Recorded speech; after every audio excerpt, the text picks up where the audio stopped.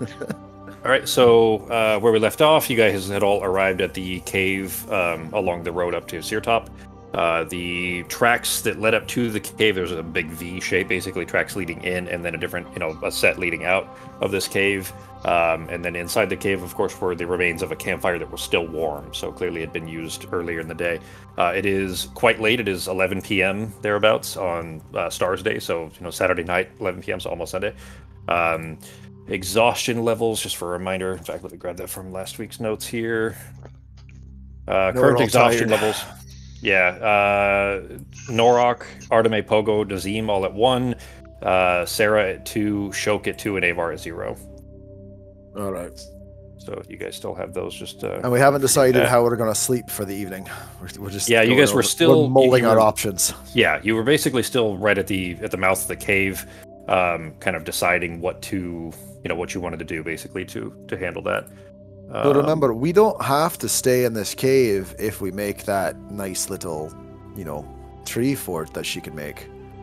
We can always find maybe find some trees. We could grow some trees around it or create some sort of camouflage and stay out of this cave. You do know there's a blizzard coming too, though, Arteme, remember? Yeah, we would still be alright in a blizzard. I want to be out there just with the thing with the blizzard. We would, but no. So the reason that I pointed that out is I'll go ahead and tell you that the Arteme would be, aware of the idea that although the dome itself is solid enough that snow will just land on it, if there's 8 feet of snow on top of the dome and then she has to end the spell because the time runs out or, that you guys choose to leave, that's going to come down. We're all going to be buried alive in snow. So you still have you still have that potential threat. That's not necessarily an issue, but Arteme does realize, of course, that the heavy snowfall is coming very rapidly. And I'll shut up now. Go ahead. And is the cave big enough to put the tree inside the cave? Yes, just to tell. Yeah, just in the center of the cave. I mean, it's at least if we do that, we're inside away from the snow and nothing can get to us. And we can get a heads up. I mean, I can have Pietro fly around, or at least perch somewhere near the beginning of the cave and wake me up telepathically if giants start coming back. But here's the thing: if the giants come back, I'm not sure. Is there a plan? Are we just gonna murder giants in a cave if they try to hurt us? No, we talk to the giant and we leave it at that. Yeah, I'm pretty sure though I don't think they like us. People like me and you. They'll tolerate him. Can I look? Is it just one set of footprints, or does it look like multiple that had walked behind each other in a line? Do any of them look like they wore toe jewelry? I'll let you choose either survival or investigation. Where's my survival? Hang on, I gotta move my thing down. Why can I not see survival?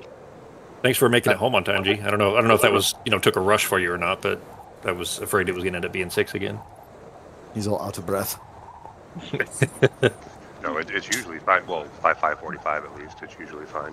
Again, last week I had to stay I didn't have to stay, but I chose to because some moron tracked a bunch of mud around the gym. So I voluntarily chose to vacuum it up before I left, even though I was off the clock. So. Okay. I mean, as long as 5:45 is going to be realistic, the majority of the time, then 5:45 to 8:30, our kind of normal end time, that'll be fine. That's only cutting off 15 minutes. If it's going to be regularly, though, or if happened consistently where it's 6 to 8:30, that's only 2.5, and that starts to hamper the experience a little bit, and we may need to adjust some if it comes to that. But as long as the regular is going to be 5:45, 15 minutes isn't going to hurt anything, especially because we usually BS that much anyways. Yeah, so. And I was actually home, 5 or 10 minutes before we logged on anyway. I saw you logging in, but I assumed it was Becky. Well, so. It was. But I was. Okay. I was even a few minutes earlier, but again, I know you guys were probably just on talking anyway. So. Yeah, I mean, we still all gathered about 5:45, so everybody was actually, including you, were even on time. So at 5:45, that all works. Cool. All right. Well, as far as Sarah's investigation, all of the individual steps look about the same weight. You're not, a detective or anything, but it does look like it was probably just one individual. Okay, well, at least that means we don't have to deal with a bunch of frost giants. I mean, it's just one. I just don't want to murder a giant. It's not like I'm just worried that they're going to get mad because we're staying in their winter shack What if he brings a giant lady here and wants to get busy, and then we have to just... But then it's the middle of a storm. We can't, I don't know what else. I mean, Well, then, can we at least agree if we get upset, should we just leave? Like, what do we? Yeah. What's our plan if they get upset that we're here? I don't think it's their cave because multiple people use this, and if the villagers use it for hunting, then it's definitely not the giant's cave. It's not theirs, but I mean, are you going to have that argument? I don't really want to be the one to have that argument. Avar said, not to interrupt, but she's right. I mean, when I came up there with them, they wouldn't let me hold watch, but they one of them stood outside the whole time, and they kept watch all night, and then they kept waking me up on accident when they would come back in because it was cold. Wait, not giants. You're talking about the people you were hunting with, right? I've never seen a giant. Okay. And we Don't forget, we've got the kill boy to look after. And I'm not saying we have to kill the giant. I'm just saying if he decides to start a fight, at least it's only one and not a bunch. As a last option. All right, we'll tell you what. If we do end up trying to speak with him and trying to get a mutual agreement and it goes south and he does something like crushes me with a giant rock, let's try to, if we're fighting back, let's try to, we can tie him up or restrain him somehow, or at least try to make it so that he knows that we don't want to murder him. I don't want to just be killing giants. For all we know, maybe they hate the dragon too and don't want anything to do with it. That's probably why he's down here, I would assume. I imagine a dragon would eat the shit out of a giant if I had the chance. Nice big snack. I'm scared, guys. All right. I'll go with the rest of the group. We can go in the tree. I don't know if I'm going to be able to be my usual, extra terrifying self to a giant that big when I'm talking to. I don't know if I'll be able to scare it off like I do all the other people that we encounter. With my masculineness, my masculinity. It might not work. Ben, did you see that message?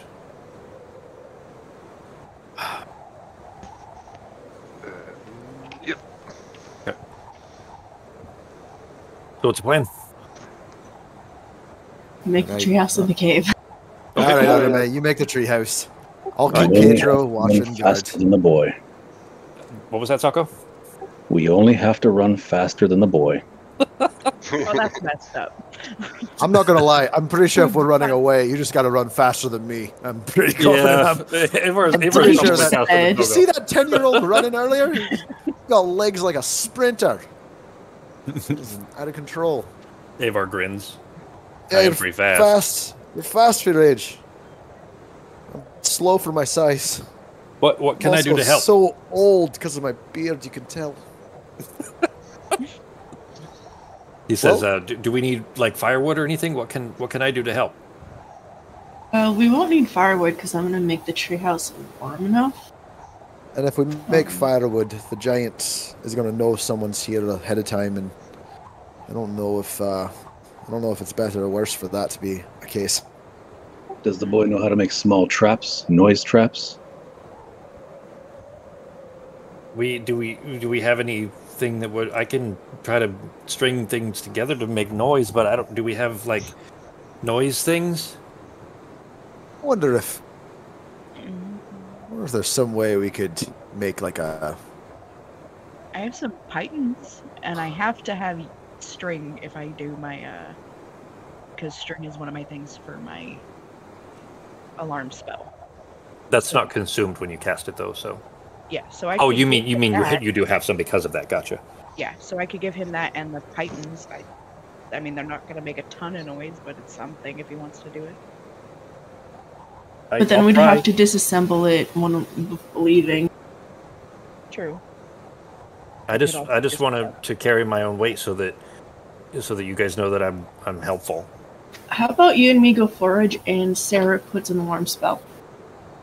Okay. All right. I know the plants and stuff around here, so I can help with finding what would be edible and what isn't and stuff. Perfect. So we'll go see if we can find some berries and stuff for breakfast, and then when I get back, I'll make the treehouse. I was going to say, okay, because if you did that first, you can't leave it, so you're that when you get back. Mm-hmm. All right.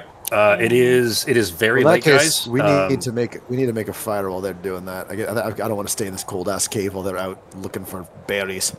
That's fine. I'll firebolt the fire that's already kind of the embers that are over there. Okay. Is there enough wood in Try there to to reignite it. get that going? Yeah, there's still a little bit of glow from the embers there anyway, so you guys Ah. can kind of just reignite what's already there, at least temporarily. It is late, so it will be very dark, Fox. I'm going to use my light cantrip. Okay, all right. It does make you, a little more visible, of course, too, because you'll be kind of reflecting off of the white snow, which means anything flying above, and it is nighttime, remember. Yeah, but I cast on a little bead on my belt, so it does, like, I could obscure it a bit. Just gonna flashlight it? Okay. Yeah, like a tiny light. All right. I'll say that you've done that before as well. I just wanted to confirm that you weren't, just kind of setting a wide globe of It's not light. like I'm using daylight here, okay? Yeah. So it just, I'm pointing that out because it is, 11 o'clock at night already. So if you're going to be foraging, it will be difficult. All right. Go ahead and give me a survival check. You can do either survival or nature and do it with advantage because Avar's helping, and he is proficient in those. Norok, Pogo, Sarah, and Nazim, what are you guys doing back in the cave? Just setting the fire and keeping warm? Does anyone have any food? I think I have. I had to give. left. All right, I had to give all of mine to Arteme because I am very small. All right, I'm gonna let them dig through my backpack for whatever they need to use, and I'm ritual casting alarm. Okay. So it'll take me 10 minutes. Okay. I'm surprised none of us have a way of, out of curiosity, are there any? Do I see any massive boulders big enough to block the entrance to the cave? And would they be considered huge items that I could put to life using my animate object spell to block it, to block the front of the cave? There are out in front of the cave, like if you're standing at the mouth of the cave, you're looking down at like a 45-degree angle, like a pretty steep slope that goes down to the road. And there are a few trees. They're kind of pretty spaced out pretty far. The road is probably 80 feet away or something. It's a good distance. And there's two little kind of outcroppings where, if you were to slide down, you would kind of hit the outcropping and then stop because they kind of jut out of the slope a little bit and they're a little bit more flat, horizontal. So anyways, there's the both of those, but neither of them look like they're, separate chunks of stone. They're not like separate boulders. Yeah, they're kind of they're kind of stone that's jutting out a little bit. Yeah. And everything else would be covered in sno and be too hard to find. I mean, if you were to go stumbling in the dark to try to find one, you could probably, but it might be risky. Ugh. I remember there's like 3 spells that I could have gotten that could have helped with this, and then I don't have any of them. Oh well. Sarah, how far out from the mouth of the cave are you going, and what's the I guess radius of this look like of the alarm? Let me not use a spell and cast this so we can actually see what it does. Let me also point out too, you guys just got the chill from you guys, re-apparated back into physical form after flying as wind to get here. So you already took essentially your chance at the extreme cold, but being out there for 10 minutes is going to be, basically too much longer than that. 10 minutes is fine, but if you're out there for another 20 minutes, say half an hour, you're going to have to make another check. Okay. So it's a 20-foot cube.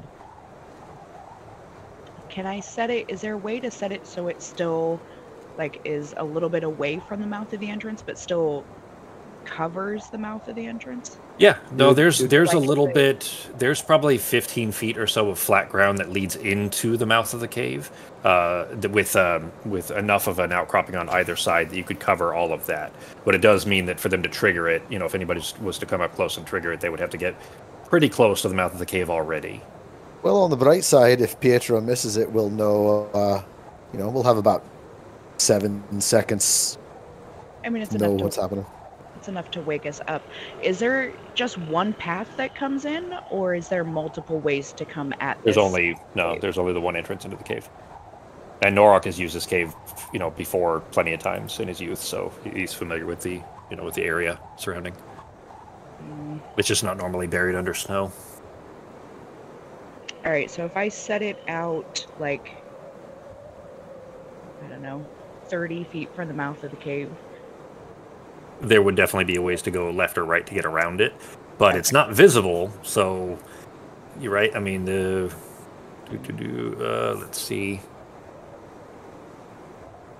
I mean, you set this up, this physical string with a bell on it, but it's not going to be it's not going to be clearly visible, especially in the night, for anything trying to walk by.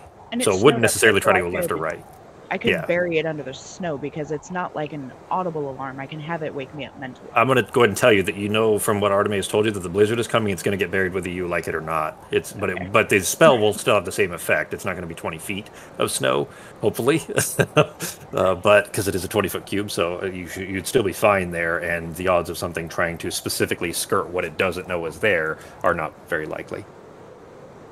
All right. Well, I don't want to take the risk of anything going around it, so I'm going to put it to where it at least nothing can get past it. It has to go through the alarm. Okay. Even if it's only like a one round, something's coming, at least we know. All right. Got that. Arteme still being out there for a while there, especially with the furs that you covered yourselves in, and Avar having resistance to it. You'll still be fine there. Sarah, you finish yours in enough time. Are you heading back in the cave where it's warm? Yeah. Okay. All right. Nazim, Norok, Pogo? I'm going to grab a little bit of the charcoal from the fire and draw a bunch of dicks on the wall. All right. Well, Norok, the ancient and some, nearly sacred drawings of your people are all of a sudden being defaced. If there's already drawings on the wall, I'm not going to do that. I'm just going to add a couple small dicks to the drawings already on the wall. If there's people on the wall, I'm just going to. Well, there were already larger dicks in their places, so you're just drawing tiny dicks over larger. Tiny dicks on the larger dicks. Yeah. You got to class it up with some dick butt. Yeah, there you go. I'll use my best judgment onto where I'm going to draw some little dicks with the charcoal. All right. All right, Nazim, what are you doing? I'm just going to find a quiet place, sit down, drink from my water skin, and have a ration. But just intensely think about the words that Santhos said, and just kind of mull over that poem, the chittering songs of the Chulian Sing thing, and do my best to just try and remember anything from my past that might be valid. Give me a flat intelligence check with advantage.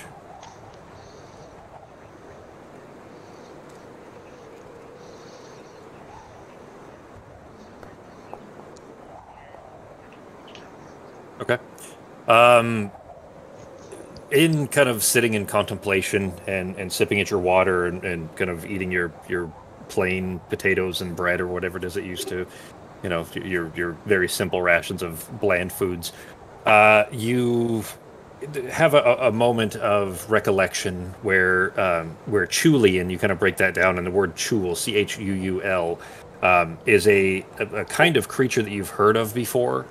You've read it in books and so on in your previous life before this tadpole had kind of absorbed half of your brain.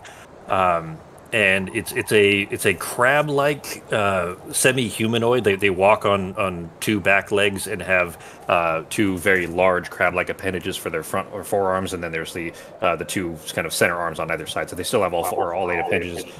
Looks like crab, walks like people. Very much like crab people. That's exactly what they resemble. In fact, actually, the rest of the group, you guys had come in mortal contact with numerous of them at the temple at Nereverin.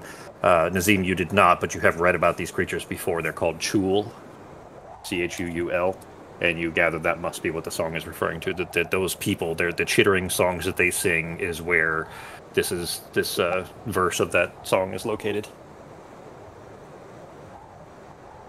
Perfect. Thank you. Yep. How about you, Norok? I'm going to. What is the jug that makes shit? Is that in the bag of holding? Which Arteme has with her, I assume. Yes. I think Arteme has. Okay, never mind. I was going to say I was going to have a drink, but I'll just play my loot then. And I'm purposely going to sit at the front of the cave, so that way if our giant friend does come back, I'm the first person that he sees. So. I've got water that I can make taste like wine, but it's not going to get you drunk. Fuck it, do it. All right. I'll pretend and I'll just get all stupid and start stumbling around. Pretend. I'm gonna look at Avar and be like, "You don't want to end up like that man right there, not being able to hold your booze." Isn't he gone? He's Oh a yeah, bad, he's not here he's a anymore. bad Yeah, role never mind. model. Yeah. That's funny. All right, then Arteme, the gathering process you guys have gone through, Avar is extremely useful because there's apparently this root plant that grows up here that you weren't familiar with previously. It's something that just grows up here in the mountains. It's called Sigvat, and he spots these kind of chive-looking, almost grass-like.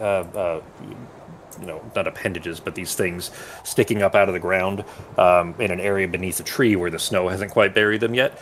And he's all excited and kind of rushes off for them. He stumbling through the dark, especially since you're flashlighting it.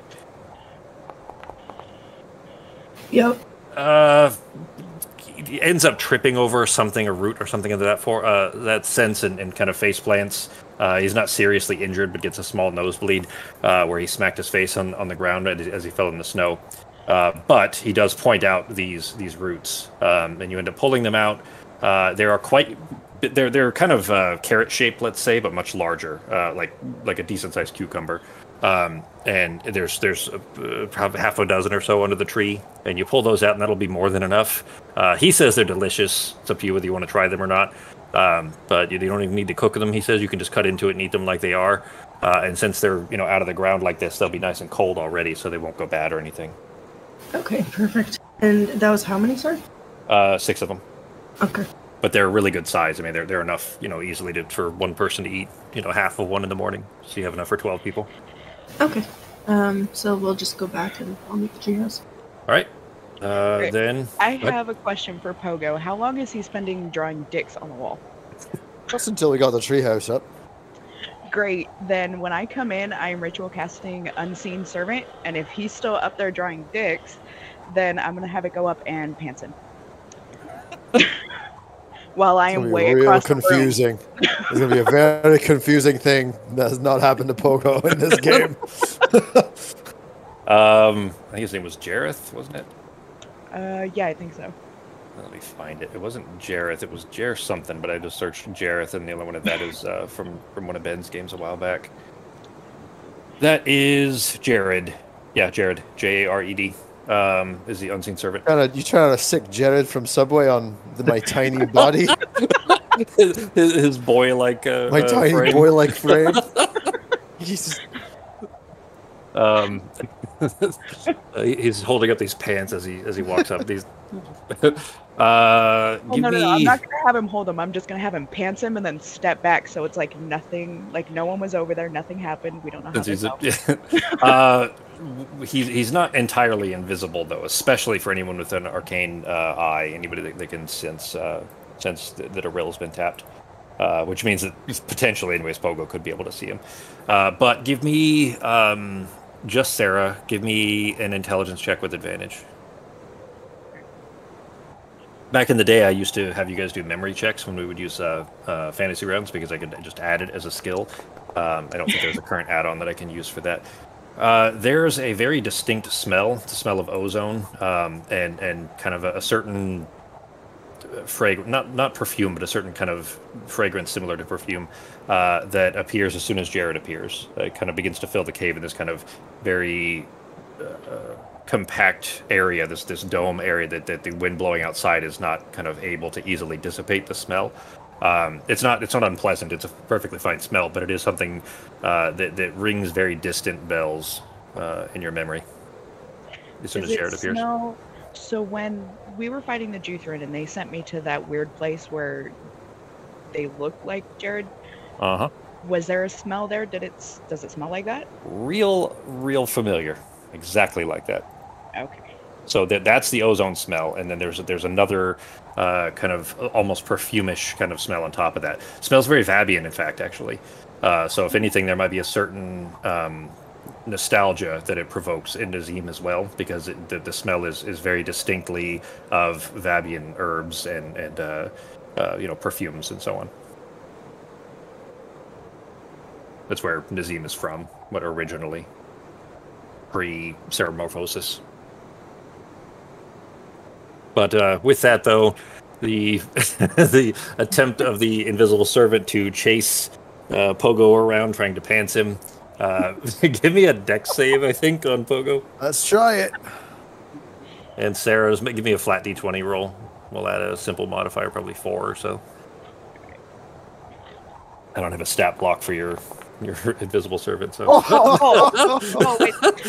Here, Well, never mind. that's perfect. A natural 20 versus a natural 1. Oh, that's awesome. Pogo, as you are kind of leaning against this precarious section of rocks, trying to use it like a ladder essentially, kind of leaned against the wall as flat as you can with these stones kind of stacked on top of each other, you hear this apparition, this kind of vacuum and then replacement of the air behind you, immediately recognizing that something arcane has occurred right behind you and filled the space.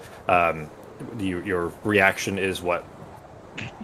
I'm gonna turn around and can I see it somewhat, like in the air? Yeah, because you you could sense this was something arcane occurring behind you. The moment you turn around, you see the threads shaping into this form. You had met the invisible servant. Before, You've seen him before and recognized that this must be her. Just gonna turn around. Hi, is this guy here to start drawing dicks on the wall with me? He's reaching his hands out towards your midsection. Oh, is this extra? What do I get from this?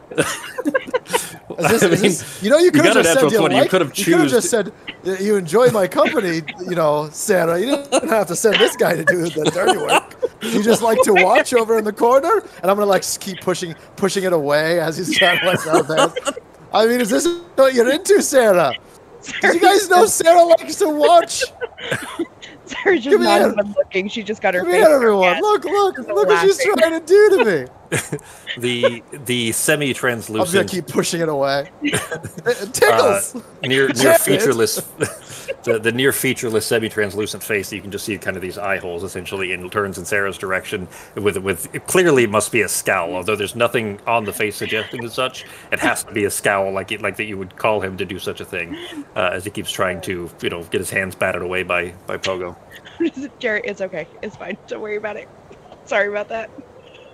This is what you called me for? Oh, it has a voice? Yeah. I didn't know he could talk. He kind of did before. He spoke to you before a little bit. I mean, I'm open to new things, Sarah, but sometimes consent is important. You just got to come over and whisper in my ear. Safe word is pineapple, and I'll let you know. No. Ghostly hand job. The safe, that should not be pineapple in any. Oh, that's right. We're already using that one in this game. God, that would be bad. No, I was just gonna have him pants you. Just a little joke. Oh, yes. Sorry, I didn't mean to ruin it there, but it was a fun little tickle, anyways.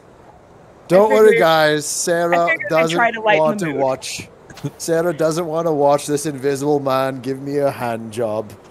I misunderstood the situation. She is probably blushing from head to toe and won't look anyone in the eye.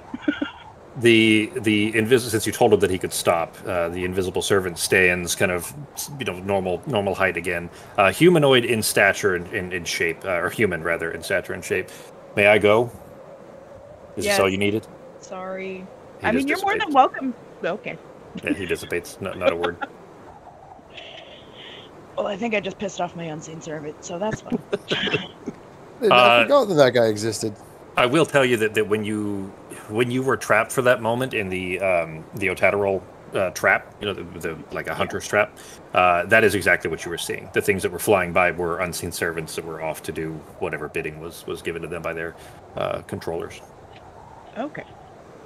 I would say that now having seen, you saw Jared before and then went there and saw those spirits flying around, those invisible shapes. Not spirits, that's not quite the right term. But that, and then seeing Jared again, that's exactly what you had seen there. Okay. But with that, Arteme and Avar come bundling in through the door, past Norok's legs, who's trying to sit in the doorway there. Can't quite stand up exactly, but kind of semi-blocking the doorway. Shivering and kind of starting to warm rub their hands together in front of the fire and so on. Everybody's back together. Okay, I'm gonna put the treehouse. Okay. I give us a 10% chance of actually getting a decent night's sleep. Well, we'll find out here. Arteme, you have to kind of kick some dirt over the fire because they did, start the fire going again. So you have to kind of do that and cover it off. Luckily with Norok kind of blocking the doorway, there isn't a lot of air getting out of the room anyway, out of the cave here. But you set your tree branch into what are still too hot. Like the embers are still too hot, but this is just, it's not a magical branch of any sort. It's just a chunk of wood. So if it gets too damaged, you can just grab another. But you set it in there vertically and begin the incantation. 10 minutes go by as the rest of you are probably, eating and preparing for sleep and so on.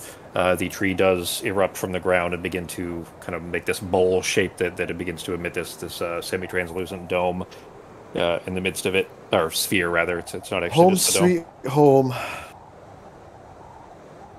What are you guys doing? Enjoy it. It is by now. It's midnight, late. so yeah. So All we're right, going straight guys. to sleep. If I got Pietro keeping an eye on the entrance to the cave. I'll take first watch. Norok, I gotta say, if the giant comes out, and I feel weird about asking you this, but can you go and try to be diplomatic with it, or I just don't. I love you.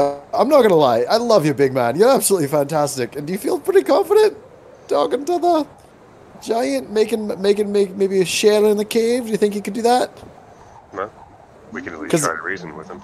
I'll tell you what I'm going to do. I'm going to make myself invisible, and I'm going to make the boy invisible, and then we're going to hide in the corner and try not to get slapped around by, 700 pounds of man meat in the shape of a fist. Or just, their village isn't too far away from here, though, so he may not be the only one. All right. Keep in mind, by the way, he may have trouble with this dragon, too, if you need common ground. That's actually a really good point, man. Thank you. Yeah, just something to let you know. Yeah, just obviously I'll try to talk to him first. There's no reason for us to start swinging. No, I none don't at all. know if he's going to, but we'll at least try to be diplomatic. So. He'll probably be very confused, honestly. He'll come in here to see this. Yeah, especially with the unnatural winter right now. We probably wouldn't expect anybody in here, especially very small lowlanders that would get buried under anything more than 3 feet of snow. So. All right. We have ways around that. It's called a flying broom. Exactly. Yeah. Well, I've told you what I'm going to do. I'll try to keep Avar safe best I can. Avar, did you hear what I said? Yeah. So if something shows up, you're going to turn yourself and Avar invisible. Well, we could wait until after we are conversating, but basically, if anything goes sideways, we're going to go invisible and we're going to go hide in that corner and try to avoid any kind of, physicality. We don't want to get hit. All right, Avar. I can do that, but I mean, if we need to fight, I know how to shoot my bow. She's seen it. But she's seen it. She knows I can shoot my bow. We're gonna hide safe for a minute and just play it out and see what happens. Okay, so we hide safe and then I shoot when they don't know that I'm looking. No, just don't shoot. Tell you what, don't shoot until I tell you to shoot. All right. I'm gonna say a key word. I'm gonna say the word ginger snaps. And if I say ginger snaps, then feel free to shoot. But not until then, okay? Just to be safe. I'll have my bow knocked and the arrow ready, and when you say ginger snapped, I'll shoot. That's fine. You can hold that. Just a suggestion: maybe don't shoot your arrow from the back of the cave. Wait until you can sneak out of the cave, so you're not, trapped in there. And for the love of God, don't shoot your arrow. Don't do anything if we're talking to it. All right. Okay. All right. Until we know otherwise, this is a friendly enough person/creature. So giants aren't friendly from what they used to friendly. say. They're not friendly, but friendly enough. Like we're going to try to make mutual acquaintance with it and see if we're going to try first. I'm just letting you know. Don't shoot things if they haven't done harm to you yet. All right. Okay. There's that old saying: the enemy of my enemy is my friend. We all hate the dragon. So. Presumably. Yes. They hate the dragon too? Well, we think so. I mean, I don't know why they'd like it. I would assume he would eat them. Dragons are not to be messed with, so for all we know, this person or creature might hate the dragons just as much as you do. Maybe we can all work together. We won't know, but just don't shoot him with an arrow until we know. Okay? Okay. All right. You see Shok kind of shaking his head very carefully. You've seen him do this a few times, of course. He has to do it exceptionally carefully now that his head is not so attached to him more. And he kind of... Someone try to fix that? Does anyone have them?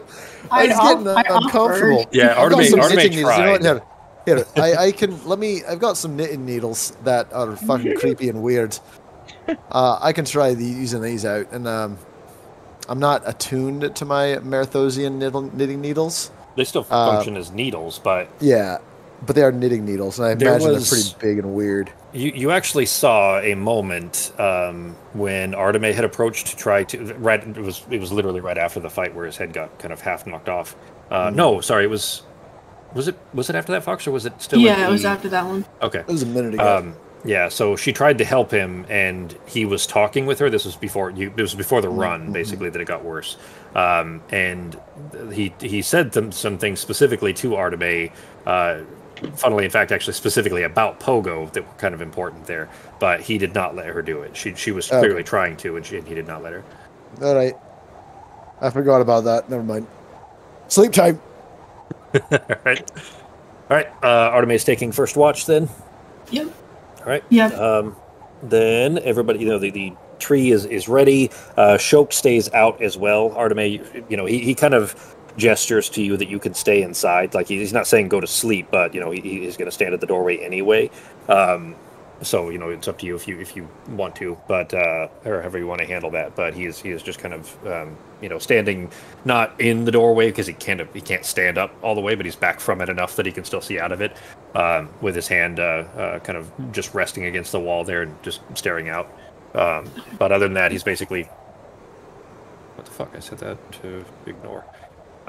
Anyway, so he's still kind of also keeping watch at the moment.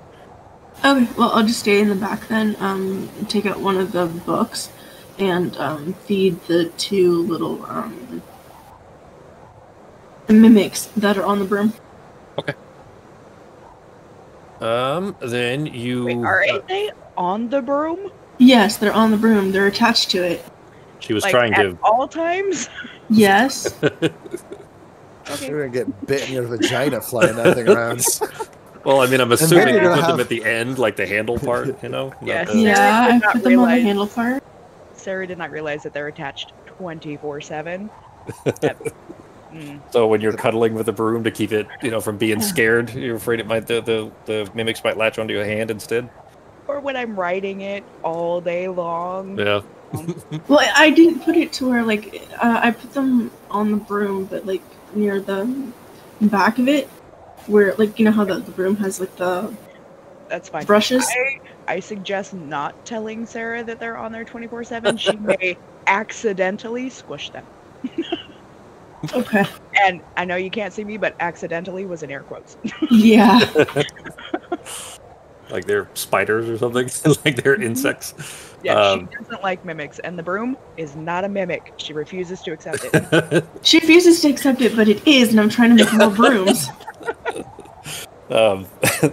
So, anyways, the rest. Go ahead and give me just roll a flat d20, Fox.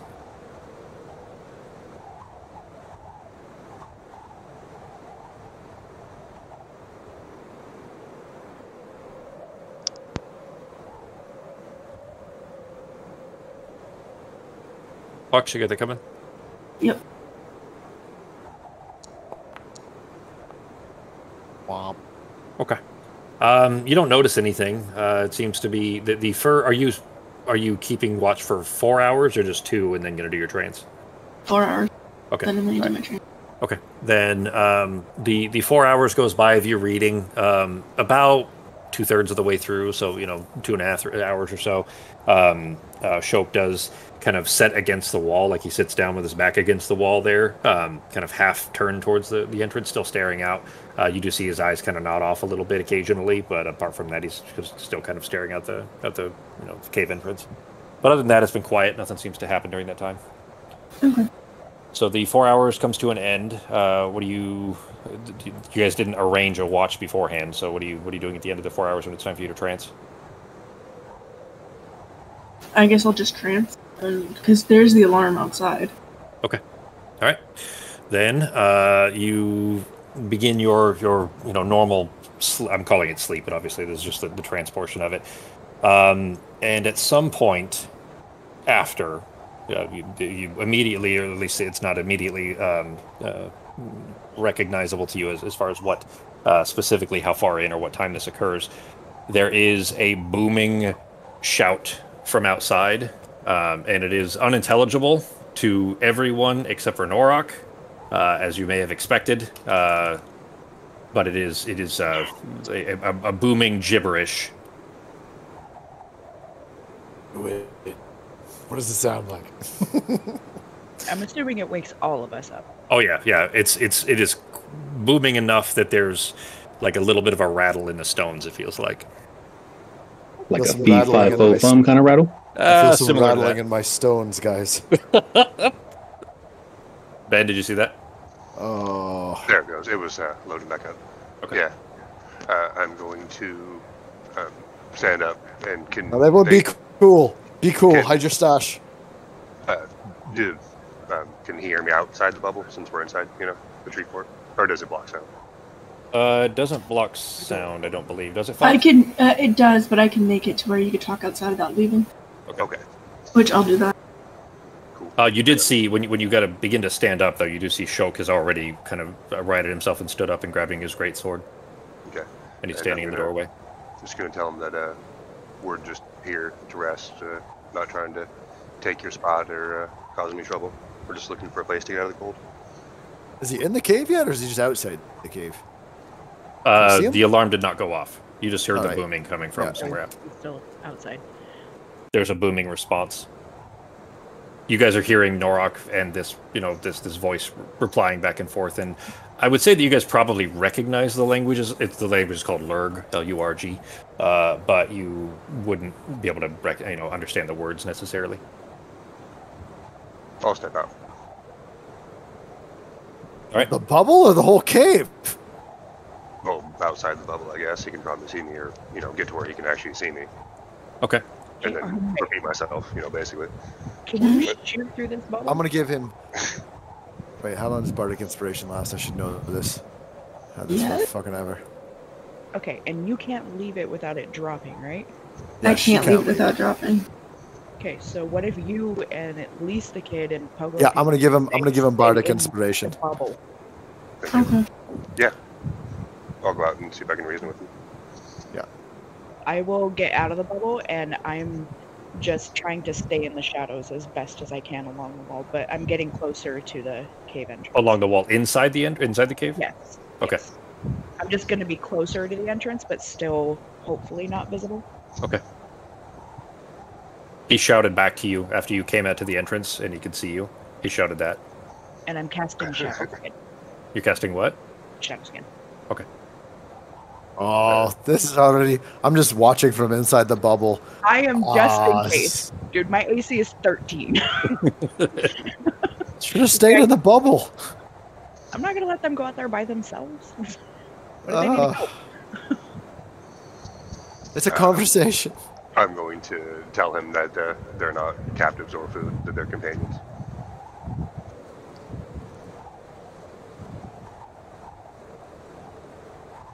He shouts back. No, I mean, if there's room, you're welcome to share with us. But they're my friends. No harm's gonna come to them. I like that none of us are gonna be able to actually understand it either. You just hear listen like, to well, yeah, you just hear, We're yeah, one really big voice and one kind of big voice. talking hearing what I imagine like a deaf dude sounds like when he comes. Oh Hang on. boy.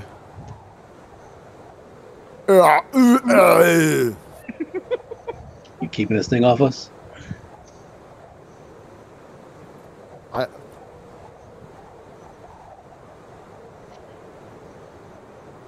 I So mean, who's I'm actually curious- still in the bubble? Is it me, just me, Arteme, and the boy? Or is and Shok Azim, still I in there? think. And Azim, that's right. No, Shok is up by the front of the cave. Oh Christ. Norok had to elbow past Shok to walk out. What was that, Nazim? Oh, Shok's in the front. Yeah. I'm gonna let them know that we've faced many perils together, and they've always been true. So Small or not, they're friends. All right. You see, I just loaded a map, so we'll give that a second here. You This see is why him. talking doesn't work. It does work. It really, this you guys had a lot going against you in the first place. Like as Norak had told you previously, the Velg tribe of the Frost Giants up here have very immediate animosity rather to any small folk, to lowlanders. Basically anything. The Yogg, they're like they're not even allies with. They're just tolerant of, but definitely not elves, halflings, and so on. Can I ask a question? Mhm. Based on what Sarah can hear from Norak, well, no, she can't understand Norak either because he's talking Right. in his Yep. language, right? Yeah. Can Sarah tell by just the tones of their voices how this is going? Probably. I would say go ahead and give me a charisma check, and it'll be a low DC. So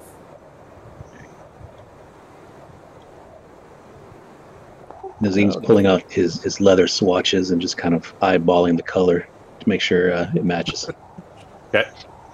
Yeah, for sure. You can tell this just turned violent. Like there's the tone in the voice coming from down the slope a little bit. Yeah. So I want to, as soon as Norak goes to make a move, I am hitting him with a spell. As long as I need to be 30 feet from him. So, From Norak? yes. Okay. You're Right. hitting Norak with a spell? Yes. Got Choke it. is the wrong size, but I'm not going to bother fixing it right now. So you guys just deal with mini choke. Yeah. So knowing this is going bad, Sarah's getting ready. Okay.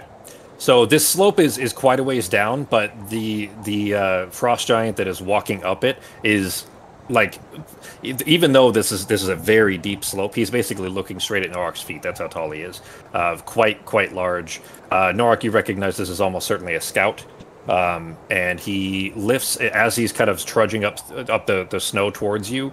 He pulls a horn, like a big like a mountain goat's horn, off of his belt, and he blows into the horn. Everybody that's in the cave, which is Pogo and Avar. Did everybody else already leave the cave? Like Nazim, were you Nazim, I still think. behind Shoke? I think Nazim's still in there. By And show. Okay. Artemis still in here with us. We're still in the bubble. Okay. Quote unquote safe. Okay. Okay. Nazim, you're still in the bubble too, then? Yeah. Okay. All right. Then that changes things a little bit. So Sarah, you are outside to be able to see Norak. Yeah, I'm trying to stay as close to the wall and hidden as I can, but within 30 feet of Norak at all times. Okay. Put your shadow skin on there too. I'll have to fix that effect. That one's really ugly. Anyways, as the horn rattles the inside of the cave, like the walls of the cave here, there is sound like ice cracking. And everybody that's inside the bubble, you see these shapes begin to push out from the walls, like liquid, water pouring out from cracks between the stones. And as soon as it's outside, it begins to solidify into ice. And 3 ice elementals come out of the walls around you inside the cave. Neat. Now they are they're surrounding the bubble. They're not in the bubble. They're just inside the cave. I don't have the cave portion of it, so we'll just use the area that you guys are in as if that is the cave itself. Just to kind of provide some room there. Ben, I'm going to move you down a little bit, and Sarah too. It is extremely dark, so unless you guys do something to create light for yourselves, Norak, you can't see this form heading in your direction. Sarah, you're probably the only one that can actually see properly. You know what? There's probably a little bit of. I've got 30 feet. Yeah, no, Nazim has 30 feet of dark vision. Arteme, did you leave any kind of light up from the dome? A tiny bit. Like when we would have gotten woken up, I would have put my light spell. Okay. Then in that case, I'll go ahead and put light spell is 30 feet radius. What's the radius on light? Well, I'm not sure if we can 20 cast spells outside of the from inside the dome, outside the dome. So, can you do that? Can you cast spells from inside the dome? It's a 20-foot radius, and dim light for another 20 feet. Okay. You can't cast out of it, but I would say a light specifically, just regular light, would still pass outside of the dome. not magical effects, but we'll just say in the sense of light, being a natural effect, despite it being created magically in this case. Sure. Just because I hate to ruin all your plans, could you like stick an arm out and cast a spell and bring it back in? No. No, your head would have to be out as well. We did that once before. I think Arteme had to stick her head out, and then it would have broken the dome, so somebody else did it instead or whatever. Yeah, but everybody else could do it, right? Head and arms, maybe, but you would still be then, potentially at threat from the ice elementals that are surrounding it. I will tell you, though, that the ice elementals you guys recognize did respond the moment that the horn was blown.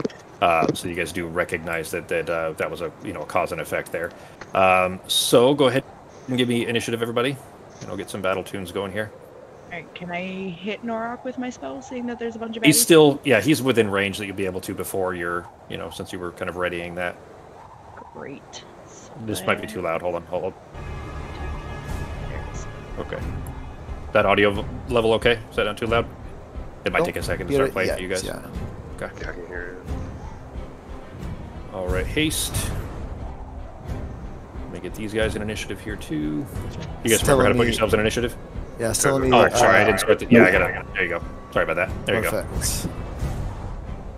Pew.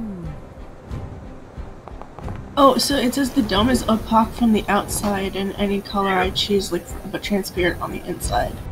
Where's the And I initiative? can also make the dome choose... itself to Basically, light up. they can't see inside, but we can Correct. see outside. Yes. Yep.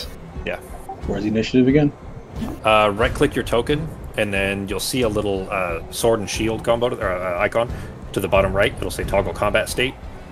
If you click that, it'll put you... Click the initiative right where it says it on the main character page. You can just click on it. Yeah, the word. Yeah, that's what I do. Sorry, I'm still trying to figure this out. Where's the word initiative on the character page? It's top next right. to movement. So, yeah, Sako, I was going to add...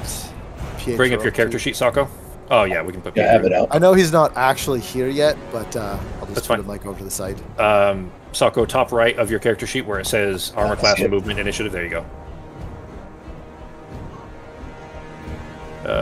And I even had, and I never remember to do these. I never remember to show you these. I usually make between say 2 and 5 or so visual aids for most sessions.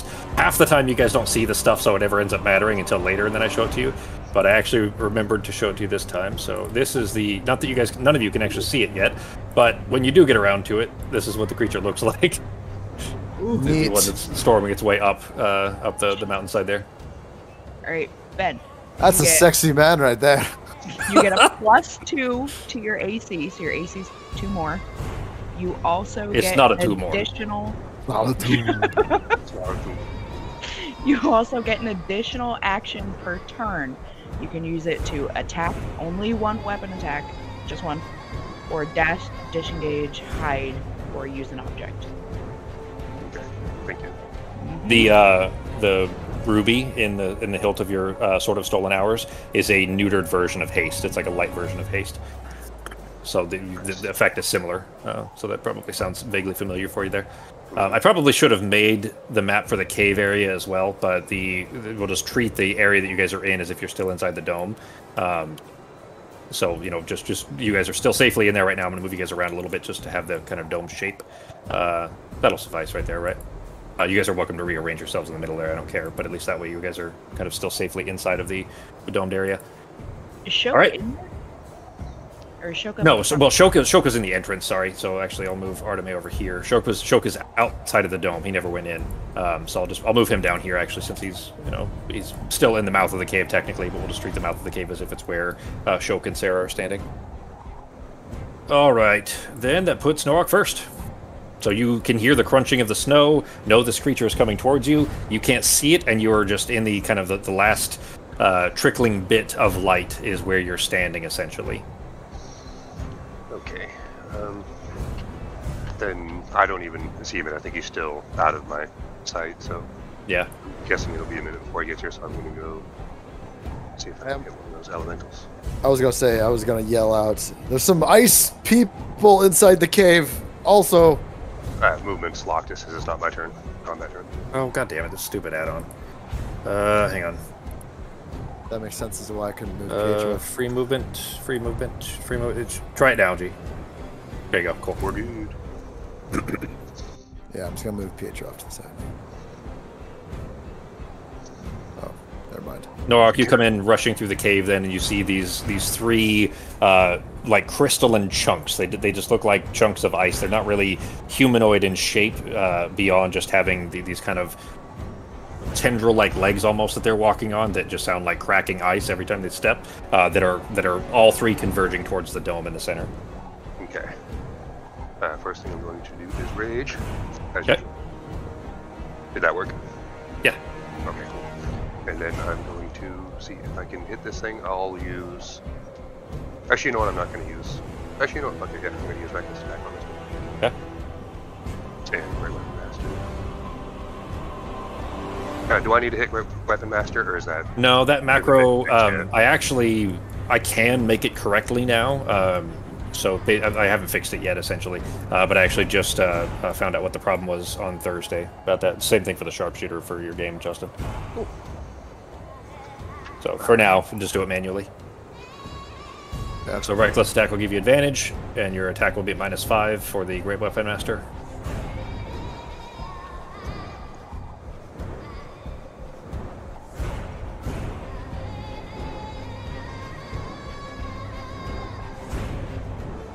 Did that roll? Oh, no, I didn't do it yet.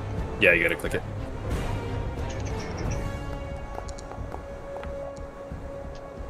Hell yeah. Yeah, that's fine. Alright, 27 will hit. Okay. Even with -5, it'd be 22. And do you have to add the modifier for the Great Weapon Master and the Rage?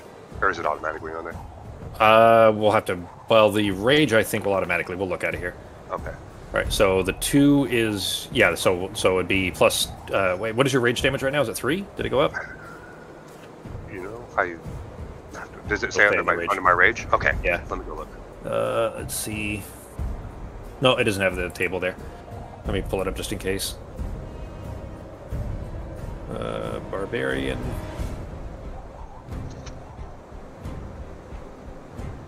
I'll put that back in there for you.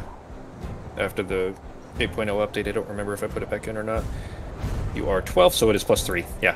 Okay. So the 4 is from your strength modifier. No, it is in there. Okay, it's just outdated then, because the 2 is in there, so it's actually more than that, or one more than that.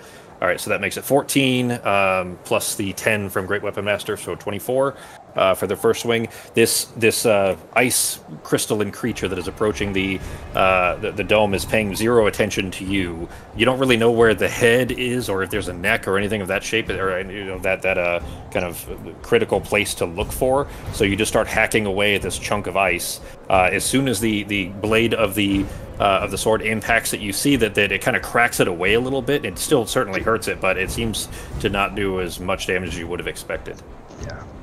So resistance, I'm guessing, to slashing, or probably slashing. You would guess after first hitting it, you feel like it'd probably be slashing and piercing would have little impact, but something like bludgeoning or force damage, things like that might. Okay. All right, then I'm already swinging, but I'll remember that though. Force damage. So I'm going to try. You do have, just as a reminder, you do have a weapon that you can do bludgeoning with if you so choose. It's up to you. Oh yeah, I can. I forgot I can flip Vulcan Wrecker over and use the back end. Yep, the hammer side, exactly. I forgot about that. Okay. I've already swung once with my sword, so I'm assuming I have to continue to use my sword. Yeah, stowing it in the middle of it. Honestly, it's technically a free action. It's if you would really do so, I'd say go ahead. It'll just be a very minor difference in whether it hits or not. Yeah, again, I don't think that would be fair, because, again, Norak's just going to... he did notice that first hit, but of course you're going to swing and swing again. You're not going to wait long enough and sit there and stare at it in between hits, so that's fair. No problem. Oh. Go ahead and make your second... Oh, is that your second attack there? The 13? Yeah. Oh, that was the damage roll, right? Oh, yeah, I can just hit the same attack again. There we go. Yep. And also, you'll have Bardic Inspiration for like 8 more minutes, so... 15. You weren't Great Weapon Master for the second one, right? Just the no, first? I can only do it once anyway. So yeah. It's right. regular. AC is 15. Still hits. Cool. Okay.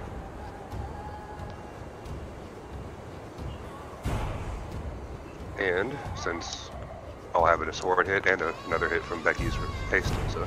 Yep. Sweet. 13. All right. Similarly reduced then.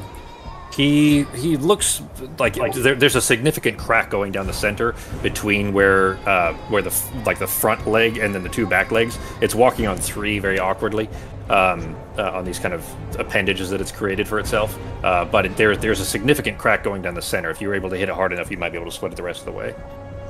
All right, so I'll see if I can aim for that same area. Okay. Not with that. Not with a natural one. Well, actually, you're close enough to me now if you're back in the cave. Except you are inside the dome and can't cast outside of the dome. Oh, okay. Yeah. Well, that was since it's a feature. It's my that's fair. Roll once. Yeah, that's fair. You know, it is. Yeah, exactly. That's a feature. That's not an arcane. It's not a magical bountiful effect. So I would luck. say that you can. Yeah. Halfling All right. feature. All right. Go ahead and reroll a G. All right, thank you. Actually, I feel like that's how D&D games go. Like, especially once everyone's past level 10, there's always some random shit.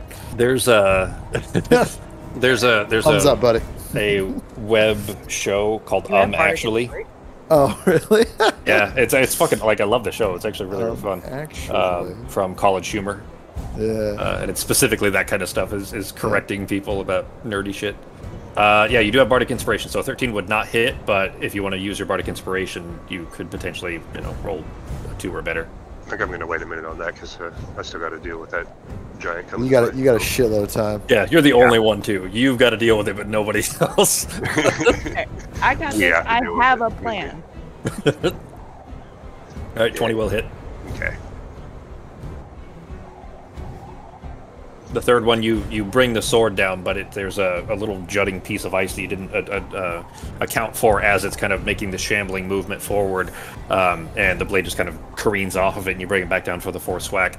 Fourth one does hit, though, for another 7, or 8, actually. I think you round up, so 8 more damage. Didn't quite cut him in half. It's still connected, and you notice that the ice is starting to kind of fill in the crack here. It is a slightly smaller form as these chunks that you cut off from it. These splinters of ice are just cracked in on the floor and beginning to melt into the kind of semi-warm dirt inside the cave here. It's still injured. It's not healing or anything of that sort, but it is kind of reforming itself into its previous elemental shape.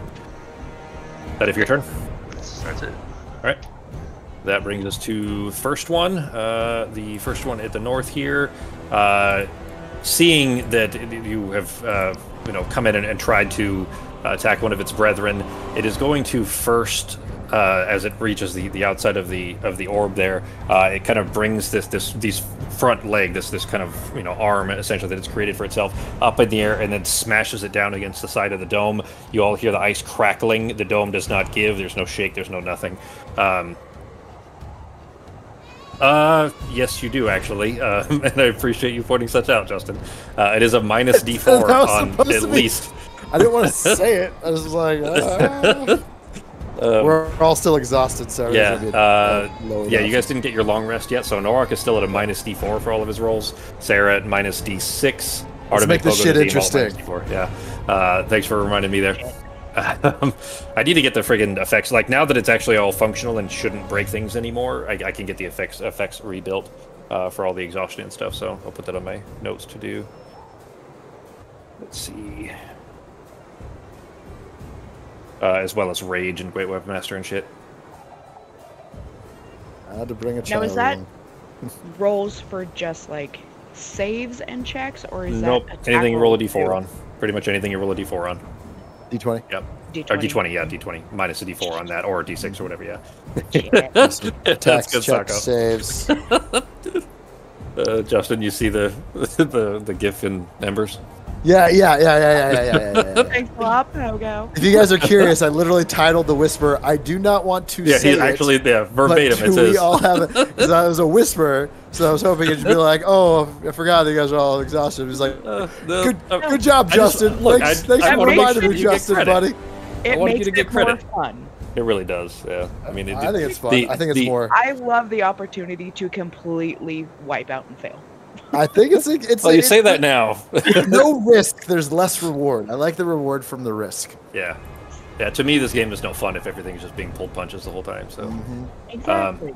The first slam, though, smashes against the side of the dome, and nothing occurs. It doesn't melt, but it kind of reshapes itself with all this constant crackling of ice as it kind of forms its way around, and is allowed to. The elementals are actually allowed to share space with the other one who was still approaching the dome, and brings the arms back up to slam into Norok here. Another like some for an 18 big, G. You still have your bonus. Yeah, you got your my bonus. 19. 19? How'd you get to 19? With the haste bonus. Oh, okay. All right. So that he brings it down, but you just using the hilt of the sword as you were just chopping away at it's a colleague there from his friend from work. As you were chopping into the other one, you kind of just dive out of the way enough by shoving the hilt of the sword into it. That is it for its turn. The second elemental is the far one. It is seeing that these are intelligent enough creatures to recognize this, that the dome was not permeable. It moves its way out towards the entrance and sees a floating halfling there in shadowy form. Is going to let's see. Give me a DC, a strength save. It's only a DC 13. Damn it, why can't you give me something that I'm at least halfway decent at and I can use shield against? You said saving throw? Yeah, DC 13 is what you gotta beat. Strength. Normal. There. Oh, barely. No. Oh, no, wait, that is even wrong. That's not a D4. I need a D6. Yeah. Shit. Oh. Well, nope. with that, then the creature that the rest of you from inside the dome see flying towards the doorway there,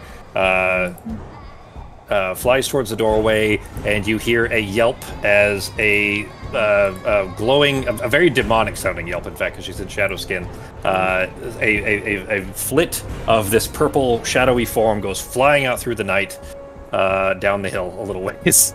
3d8 plus down 2. the hill a little ways. Bitch, you gone. Oh, that's not too bad. That's fine. It doesn't do that much damage, Yeah. but the target flung 20 feet away from the elemental in a random direction and knocked prone. So you are knocked down here and face first into the snow. You didn't hit anything on the way, but the kind of whirlwind that surrounded this creature just flung you out into the snow, and you take 9 damage. Okay. And that brings us to Arteme. Oh, Artemis, you've got some choices to make here. Yeah, you guys being inside the dome does give you It's- some tactical some options here, but it's difficult to get anything done from inside, so... Yeah. Okay, so I can't cast spells out of it, but can I still shoot my bow out of it? Nope. I don't think so. Well, actually, click the it tree doesn't again. say. I Yeah, think that one- it's not. It's specifically magical Possibility. effects that can't pass out. Yeah, it's that just one. magic. Let me see here. Oh, It is. Question: am I still on the broom? Since it, swatted me. You were holding onto the broom anyways. It wasn't trying to take you off of the broom or anything of that sort. Give me a dex save, and it'll be a low DC of whether or not you could hold on to it. Is all. It wasn't trying to specifically separate you from it at all. So you still face planted, but whether or not you lose the broom and drop it off into the snow, barely. It would have been a 10. So well, never mind. Yeah. So the broom is separated as well. What do you mean Yay. nope? No, I was just saying nope, not even barely. Oh, yeah. Yep. So the broom flung out of your hands. It's not far enough away that you lose sight of it or anything. It is over in the snow over there. I just dropped it on the map for you. Shit, you guys... So it's going to be difficult for you guys to be able to see much of anything, especially since it's dark and you guys don't have, like, a good light source out here. So, the rest of you may not be seeing this, but at least Sarah can. She's near enough to it. Fox, that is... what is that actual spell? That is Leoman's Tiny Hut, right? It's Yeah. Treehouse. Yeah, think it's Treehouse the is same- the same modified spell. version that you Yeah. have. But Tiny Hut is the actual spell that I based it on here. Let's see. Creatures and objects within the dome, when you cast, can move through it. All other creatures and objects are barred from passing through it. Which So- just and means objects. passing out. Yeah, objects barred from passing out of it as well. Spells and other magical effects can't extend through the dome or be cast through it. You know what? Let me see if there's been a sage advice about it. Yeah, because I feel like the way it's written, like sticking your head out to do a spell is probably. Yeah, because creatures upon. and objects within within you cast the spell can move through it freely. All other creatures that are outside of it are barred from passing through. I promise you, we're not the first people to talk about this. Oh, question, for sure. 'cause I already found. It's almost a game breaker. Yep. That's why I brought Like, it up. I love ruining Jeremy's plans. I'm thinking like the closest would be running completely out of it, moving completely out, casting, and then moving completely back in. That's the closest thing that I could think of would be. It has been answered in Sage Advice, which is Sage Advice is one of the developers, Jeremy Crawford. He answers questions on Twitter for exactly this kind of stuff. And the question asked was, Leomund's Tiny Hut, which is what your spell is based on, sounds like the perfect siege spell. Fire arrows out of it, remain safe, etc. He responded with, the intent is that objects can move, emphasis on move, out of the dome, usually on a creature, not be shot out. So you can't set what objects about... outside of it. So we could step out, shoot. You could Yes, step out. absolutely and you then can. come back. Artemis can't. I can, but I can't. Artemis can't. Yeah, Artemis has to stay inside the dome Fucking or it stay falls. in here. We've got this child to protect now. We're parents. God. You guys are the collective parents of this orphan now. Until we'll have to keep this up for a minute to see what else we can do. It takes a village to raise a child. Yeah, so no luck there. So what I'm going to do is I'm going to make some magic stones, and I'm going to pass them to Shok. Okay. He is outside, but you can toss them, you can get his attention, toss them, to him, and he can grab them, yeah. You'd have to stick your hand outside of it and then throw it, but yes, then you could, because you can't throw the stone through the dome. Okay. But yeah, we'll say that you could do that, that you're not really making an attack roll, you're just kind of tossing them to him, so that's fine. Mm-hmm. Okay, then he catches them. How many, is it 3, right? It's 3. Okay, alright, so you throw him the stones, then he... I did not put him in, I didn't put Avar in initiative either, and he wants to shoot his bow. I'm kidding. Fuck him. Pogo hasn't given him his safe word yet. Yeah, exactly. Yeah, he's still waiting to hear pineapple. Gingerberries. Ginger snaps. Sugar snap. All right. Any bonus actions at Fox? Oh, that is a bonus action. Any actions? No. Okay. All right. Then that'll lead us to Sarah. Great. So I'm going to move over to my broom and get on it, which will put me, by the way, thank you for this, because I no longer have to use a sorcery point, which will put me just in range to cast Polymorph on this gigantic giant. All right. Oh, let's hope he's not that wise. Hopefully. All right. He is going to roll here then. It's a wisdom saving. Choose something that the cold won't fuck up if it's 22. Well, Wow! No, Plus we're gonna 5, make you baby. re-roll that. Okay. Because I got one left. Sure. So we'll... I did not think you would have a +5 on wisdom. So the frost giants are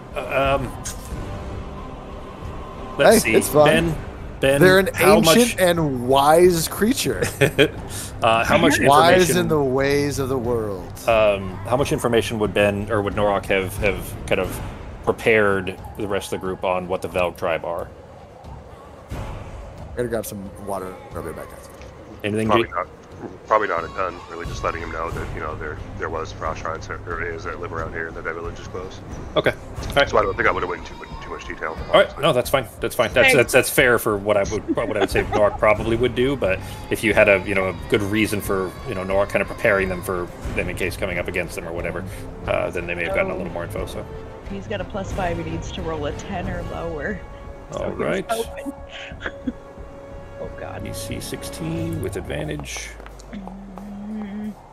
No, that was Well, a 20. bar. Well, he has advantage though, so. Does he still roll with advantage even though I make him re-roll it? Yeah, I mean, well, it's a re-roll. Yeah, it's a permanent. Well, let's look at Chrono Shift. Let's see. See, within 30 feet of you, makes an attack roll, ability check, or saving throw. You can force a creature to re-roll. Yeah, if it's just a regular re-roll, then he would re-roll it with its own stats, which is advantage. So. Damn it! Yeah. My plan. So, He also, So I'm going to go ahead and tell you too. He also has one individual use of legendary resistance as well. So I mean, if he had succeeded, he could have just chosen. All right, Fox. He could have just chosen to succeed there if he had failed. You know what's really funny about this is I wonder what Jeremy was typing to Norok to create this conversation. That's what I'm curious about. I asked Ben. No. I like to keep it a secret because otherwise I don't want to be upset about it. So how tall is this giant? 30 feet? He's no, he's not quite that big. He's giant. Between 18, 20 feet or so. He's sunk into the snow a little bit, so it's hard to tell. Great. So if he's 20 feet, he can reach up like what, 26, 25? Like if he jumps, he could probably get up to like 35. Shush. Sarah's afraid if he plays basketball, 40-44. I'll tell you that although humanoid in stature and shape, and even the image just looks like a big blue-skinned human, giants in this world are a little more primal. They're a little less evolved, and the shoulders don't lift very well. The arms aren't intended to go up above the shoulders. You don't feel like he could get his hands above his shoulders very well. Okay. Think Game of Thrones, the giants in Game of Thrones. You saw those, right? Yeah.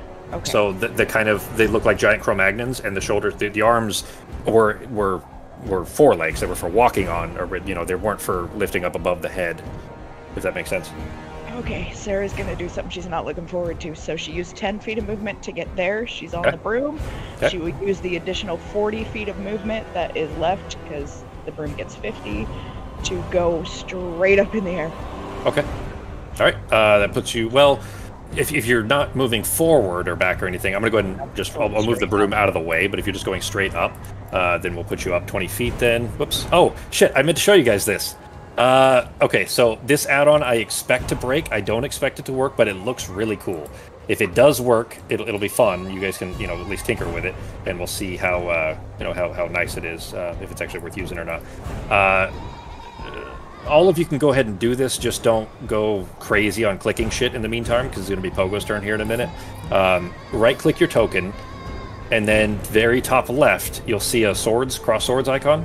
Click that. Oh, what is that? So this whole UI thing here is basically all of your, kind of like the HUD thing. If it stays functional, and again, I expect this one to break, but if it actually is functional and remains so, and they keep it updated, we could use this instead of the kind of the HUD version, which is the bar across the top that you guys have if you click on yourselves.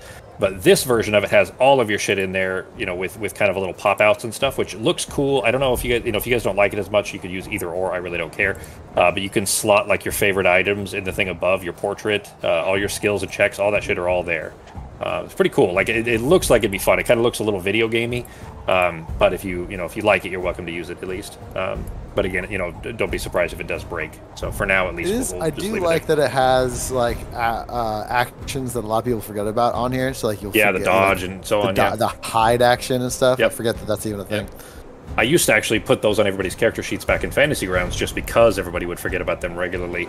But they kind of get in the way a little bit. So it does, it is nice having those there as a reminder that they are things you can choose to do, and they are very often tactically viable.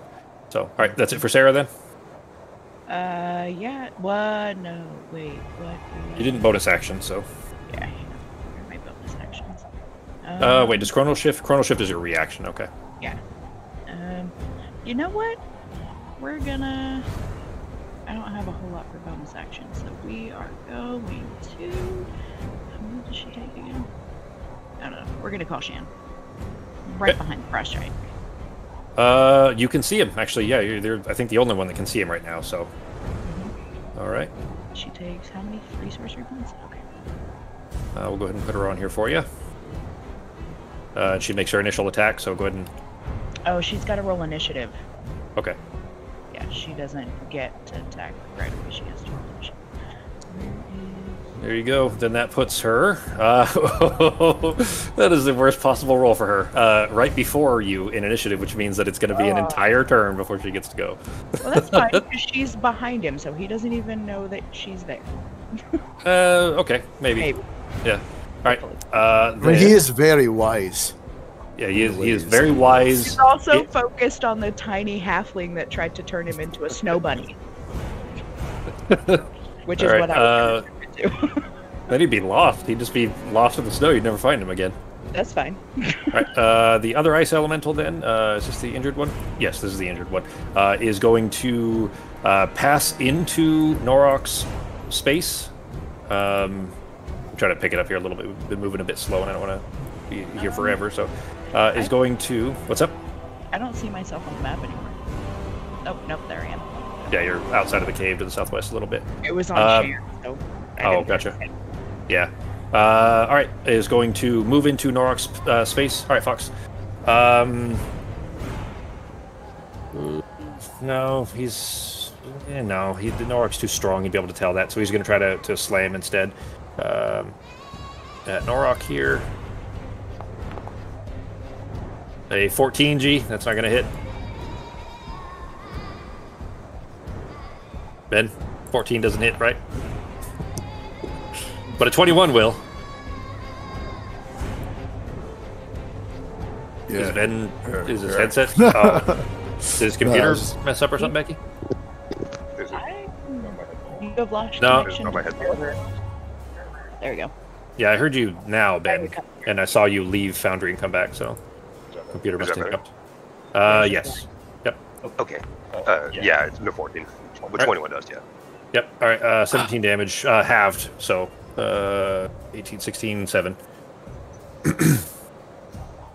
And that brings us to Avar. Avar kind of leaping up behind Pogo, still inside the dome, yanks his bow up and pulls it back at like the bowstring right by Pogo's ear. If he lets this go, like Pogo could lose an ear just because the bow is so close to him. But you know he's not firing. I'll wait. What do I do? What do I do? Stay in this dome for right now. Calm down. Stay in the dome. Just try to keep it notched. But as long as you're in this dome, you're safe. We gotta let us kind of handle this for now, and I want you to stay as safe as you can for right now. Okay, buddy? Are the ice guys gonna get us though? If we just stay here, are they gonna get us? We'll take care of it. They can't come in. They can't. Yeah, we'll be all right. But we can. Okay. I'll just do what you say. That's it for his turn. It's your turn, Pogo. Okay. So I am going to move out of the dome now. Based off the way the dome is, do I climb like a ladder down on the tree? Yeah, Arteme makes these notches like a rope ladder notches almost in the side of the tree. But you could probably, well, never mind. At your height, you probably don't want to jump out of the dome. No, I don't want to. Well, I do. I do. That's true. That's true. You could probably roll or something. I don't want to jump all the way out. I'm going to go ahead and climb down a little bit, and I'm going to use my little legs to grasp onto a thing, and then I am going to cast Shatter on a 10-foot sphere on the two ice elementals that are directly in front of me. Okay. And I'm going to upcast that to 5th level. Although I lost my character sheet because I was playing around with the new one, and... let's try it. Why not? Why don't I try this? As a main action, cast spell. And it's a 2nd level spell. Shatter. Oh, this is all sorts of shit on it. Okay. So what, the add-on or Shatter? No, the add-on. It it's pretty cool, isn't it? On the whole page. Yeah, it's cool. Yeah. Does it show in the if I click on it? Try it. I haven't seen it yet. So it doesn't show automatically. Let me go ahead and. There should be like a clickable spot though that would cast it that would. Let's see, 2nd level. So I'm going to cast this at. Yeah, no. So click the icon for Shatter. Yeah, and then I'm doing it here on the afterwards under cast spell. It still gives me the same thing as where gotcha. I'm going to cast it. So okay. I think I'm good there. And then, alright, let's see. Is that definitely what I want to do? Yes. So I'm kind of hanging upside down by a limb as I cast Shatter. Okay. And they have to do DC 17 con save.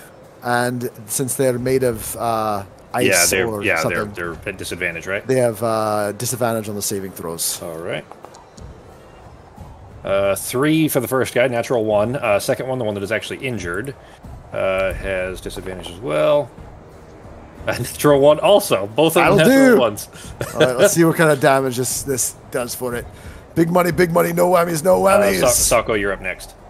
28. All right, so the first one, the one that had already been kind of split down the middle a little bit by Norok carving away at it with his sword, is when you cast this, you are pelted in a not good feeling, but not enough to cause HP damage. Just a shower of tiny little icy needles pelting into your skin, like being shot with a BB gun in 1,000 places at once. As that one just explodes into ice crystals.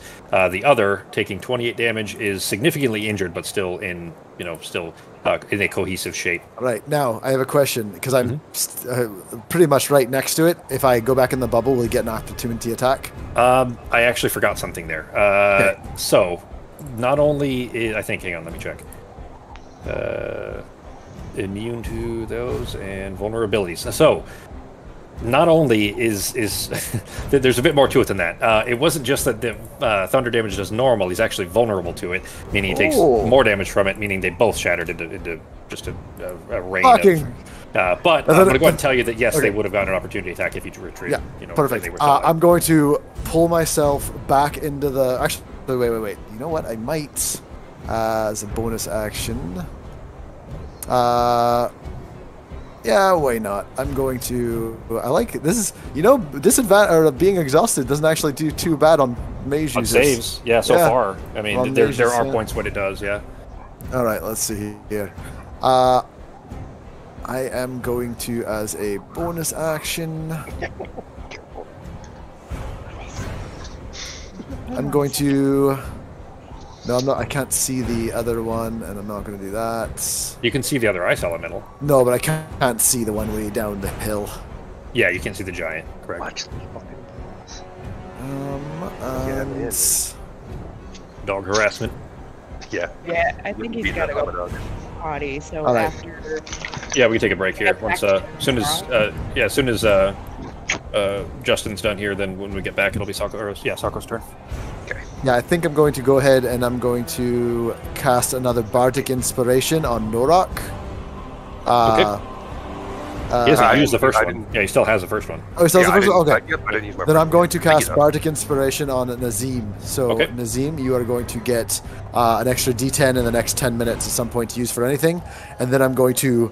oh, wait, no, because I can't cast it into the bubble, so I can't use that either. Well... Okay, you're not going back in the bubble. I will pull myself into the bubble, and then I'll use my bonus action. Fine. So that'll work. Okay. Yep.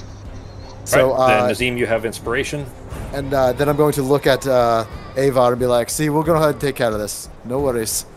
But I'm safely back now in the bubble. Okay, I want to help. So, can I shoot him? Not yet. I don't fucking know. I don't know how to dodge, fucking kid. Shut the fuck up. No, not yet. While you're in the middle of trying to keep yourself alive. Take a quick 5, everybody. Yeah, take a quick 5. Sako, when we get back, it's your turn. I gotta walk around a little bit. My legs are getting all weird. All right, I'll be back.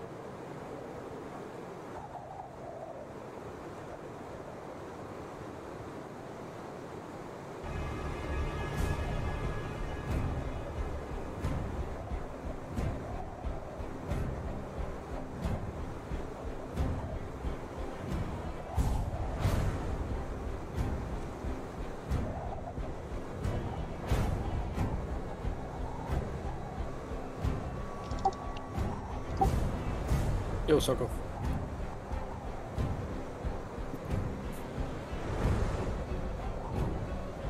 You already know what you're gonna do. Oh yeah, I got one quick question though. For reaction, what's the rules for reaction spells? It basically depends on the trigger. So that either the spell will tell you, or if it's something that like an opportunity attack or something like that. But I think I don't remember if you have Warcaster or not. Anyways, the spell will generally tell you is what the reaction is. Like for example, you have Counterspell and Hellish Rebuke. Those are your two reactions. I was looking at Hellish Rebuke, but it looks like the creature has to damage me. And, that's when you get hit first. Yep.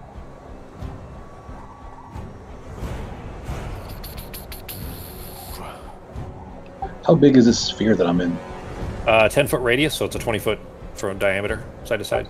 Okay. And I can shoot through it. I just can't shoot from inside it. No. What? To both. Well, like meaning like if you were on one side of it with the so say you're both outside the dome, you and your target, and the dome is in the middle, it can't pass through the dome. Gotcha. It just absorbs it. Yeah. Unless it's a magic missile, and then it just does whatever. Well, magic missile would go around the dome because magic missile hits automatically. It'd be fucking neato. Yeah.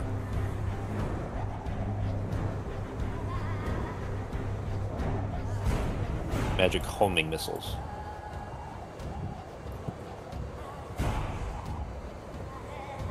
What do you want to do? Some more Mass Effect, Justin? After the game, me and Lee are gonna go for a walk, but I might be down tonight. I played.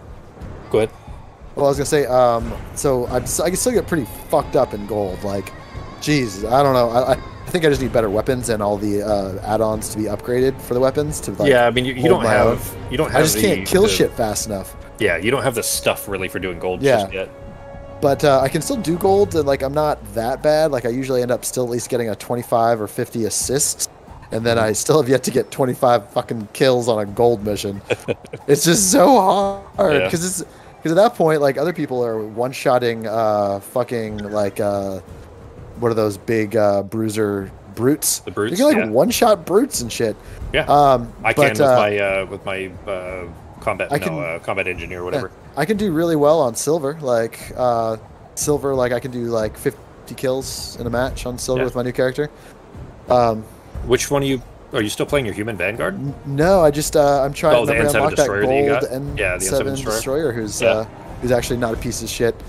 Although he does have, I'm not gonna lie, I wouldn't spec him the way I spec'd him.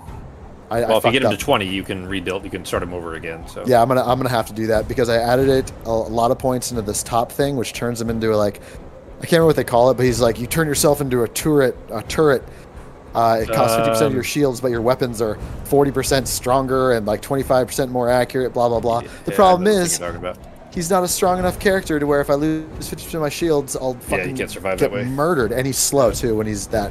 He basically tanks up. So I would take all my points out of that and put him into the multiple grenade launcher options because those things end up super powerful. Yeah, he's supposed to be. He's like a war machine type thing. He's supposed to be like the Iron Man guy. Yeah. But I really like that I don't have to worry about gun weight because none of his powers are affected by weight.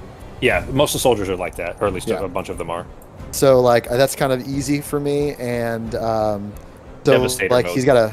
Yeah, I don't like it. I don't like Devastator mode. It doesn't work. It doesn't work. The guy can't take a hit hard enough. Yeah. But the grenades are super functional. The build that I do shotgun and my sniper rifle with like 15 round clips. That's good. A shotgun and the Cerberus Harrier are the two that it recommends, with the Harrier being the primary gun. Yeah, I don't have that. It's just a good assault rifle, but I did just get a new assault rifle, but it's okay. It's funny because when I die on gold, like die when I get my head fucking crushed or whatever, or eaten by one of the witches, I'll watch the other guys. Everyone on gold uses the same guns. Most of them do. Yeah, it's there's very specific guns. Yeah, it's called a meta, a build meta, and there's basically the ideal builds in pretty much any game. Those are always called a meta, and that game's been out forever, so everybody knows what the ideal builds are to be able to solo. I want whatever that fucking. Although I will admit, you know what I want? There's some shotgun I think that charges up. Yeah, the Geth plasma shotgun. Yep. Whatever that thing is fucking. I've been watching players it's a good play with those. It's nuts. Yep. And the it's not a pellet. The thing that it shoots out is this big like ring, this big glowing ring, and it has a decent radius around it too, so it'll actually hit multiple enemies. Yep, it's fucking cool. That thing messes people up. I hear Becky back. Is Ben back? Okay. Yeah. Talk to you back. Yep. All right. Then technically Justin and or Pietro would be next. So so go ahead, Sako, and then as soon as Sako's done, Pietro can go. I would say, how far do you think he would have noticed? He would have definitely noticed like the horn blow and stuff. I had him keep an eye on the front of the cave. Where do you think he'd be? You can put him wherever probably. you want on I mean, if he's flying around, I'd say he'd probably be out here over that tree. so we'll just say he's like 20 feet up ish, something like that, 30 feet up. That's fair. Yeah. All right.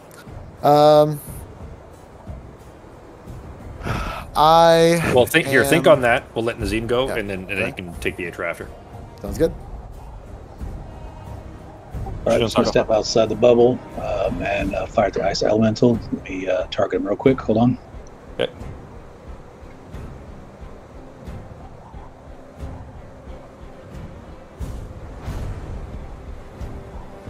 All right, am I out of the bubble here? Yes, for sure. Just say you are. Yeah. All right, so since we just got one ice elemental, I was going to do a magic circle with all three of them and lock them down, but since we're down to one, I'm just going to use all three Eldritch Blasts on this one. Okay. That token matches the picture you showed perfectly. So that's actually I was surprised by is the artist that I got this from is the same one that I buy the custom tokens from, Devin Knight. Yeah, and he does the drawing too. Yeah, well, so what I was surprised by is that when he didn't. That drawing isn't. I don't think it's his anyways. I literally just found it when I googled it, and I looked at it. It's like that's literally the exact fucking token is that art. It's fucking cool. So I'm guessing it was he. Because if that's the official art, then maybe he just took that to draw the token from. Because it literally matched it perfectly.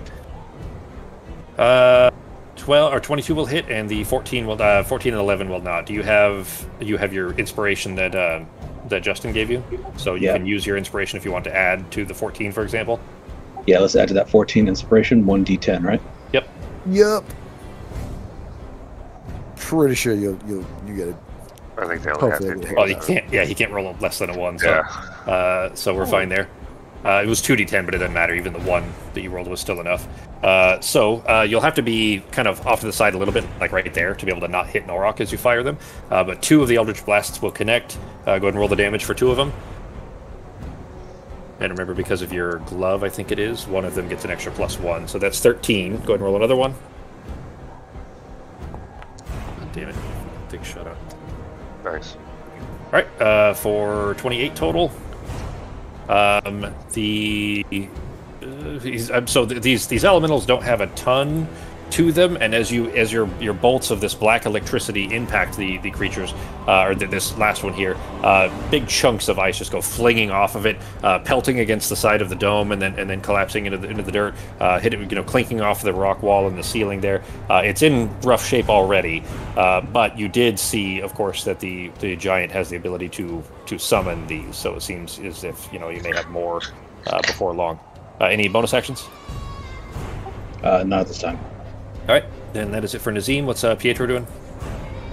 Pietro is going to fly around about 15 feet above.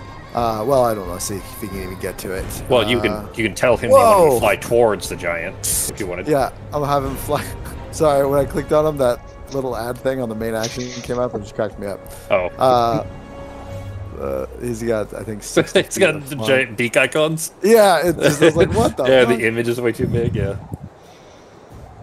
All right, yeah, I'm gonna have him fly towards. Ben, you're breathing on the mic. Thank you. That's about 55 feet. Okay. I'm gonna have him fly the rest of his movement. Well, let's see, for his normal thing, up. So I'm gonna have him go about 40. Tell him to go about 40 feet up. Okay.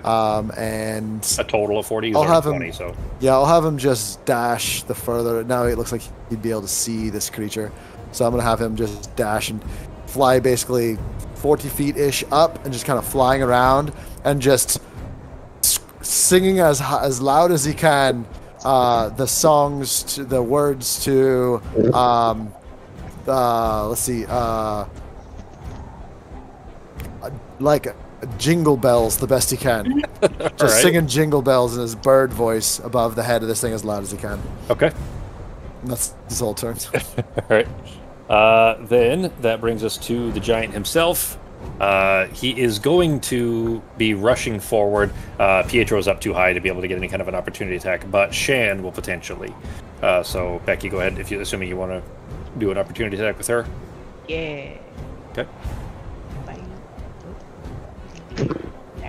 It's just I'm a gonna regular tell you attack. right now, I'm pretty sure the giant's going to get a 13 strength. 17. His AC is only 15, so it does hit. Yay. Oh. And he's probably going to beat this, but, you know. Saving throw, yeah. Well, you were rolling that as Shan, not as... Oh, wait, no, she has to roll that, yeah. No, he has to make a... the creature has to make it, yeah. Good luck beating an 11 or a 12. You got a 23, so you With beat a it by 10 points. 8. You never know. And advantage on it, too. Right, let's see. Up the hill here. You can make it to there. Rushing up the hill, throwing like a rooster tail of snow out behind him. Shan, in her shadowy form, is basically covered in this falling snow that lands back down on her as he runs his way up the hill here, unslinging this hammer off of his back as he rushes forward. He can't actually reach anybody with it at the moment, but you see him reach down into the snow and just grab this arm load as he kind of just plumps his hammer down into the snow. An arm full, like elbow, from shoulder to hand, of this just compacted snow as he crunches it down, and is going to fling it in the direction of the entrance of the cave, which will be Nazim is his closest target. He's throwing it straight over Shoke because he couldn't reach Shoke with the... Did Nazim go back in the thing, though? Oh, shit. Did you go back in the dome, Nazim? No, my movement stopped when I reached... You what? Your movement stopped what? I ran out of movement. I went outside. Okay. All right. That was a bad decision, buddy. Well, the hey. 13 actually, Nazim's AC is 13 with the Coelacanth cloak. So it actually doesn't hit that hard. My feature. What feature? Entropic Ward. Click it. I'm using the new system. I'm just going to click the new system. That's fine, as long as it pops up in the chat. I don't think it's once per. So if you click the icon for it, is what you would do. In the new system that you showed us, it doesn't do that. It does. It did it for me. Yeah. It is features. No, that's Mystic Arcanum. Use feature Entropic Ward. Yeah, it does. So Sako, under where it says reaction, and you click use feature. Then you'd see Entropic Ward and Warcaster there. Click on where it says Entropic Ward, and it'll give you all the info. But if you click that purple shield icon, then it'll pop up the usage config, and so consume available resource, or available usage and resource. So just leave it on both of those, leave both checked, and then hit usability. If you just wanted to see the info, you could uncheck both. But yeah, there you go. Let's see. Once for a short rest, when a creature makes an attack roll against you, you can use a reaction to impose disadvantage on the roll. If it misses you, your next attack against the creature has advantage. Okay. All right. So he will re-roll the attack roll then. 13 was his first roll.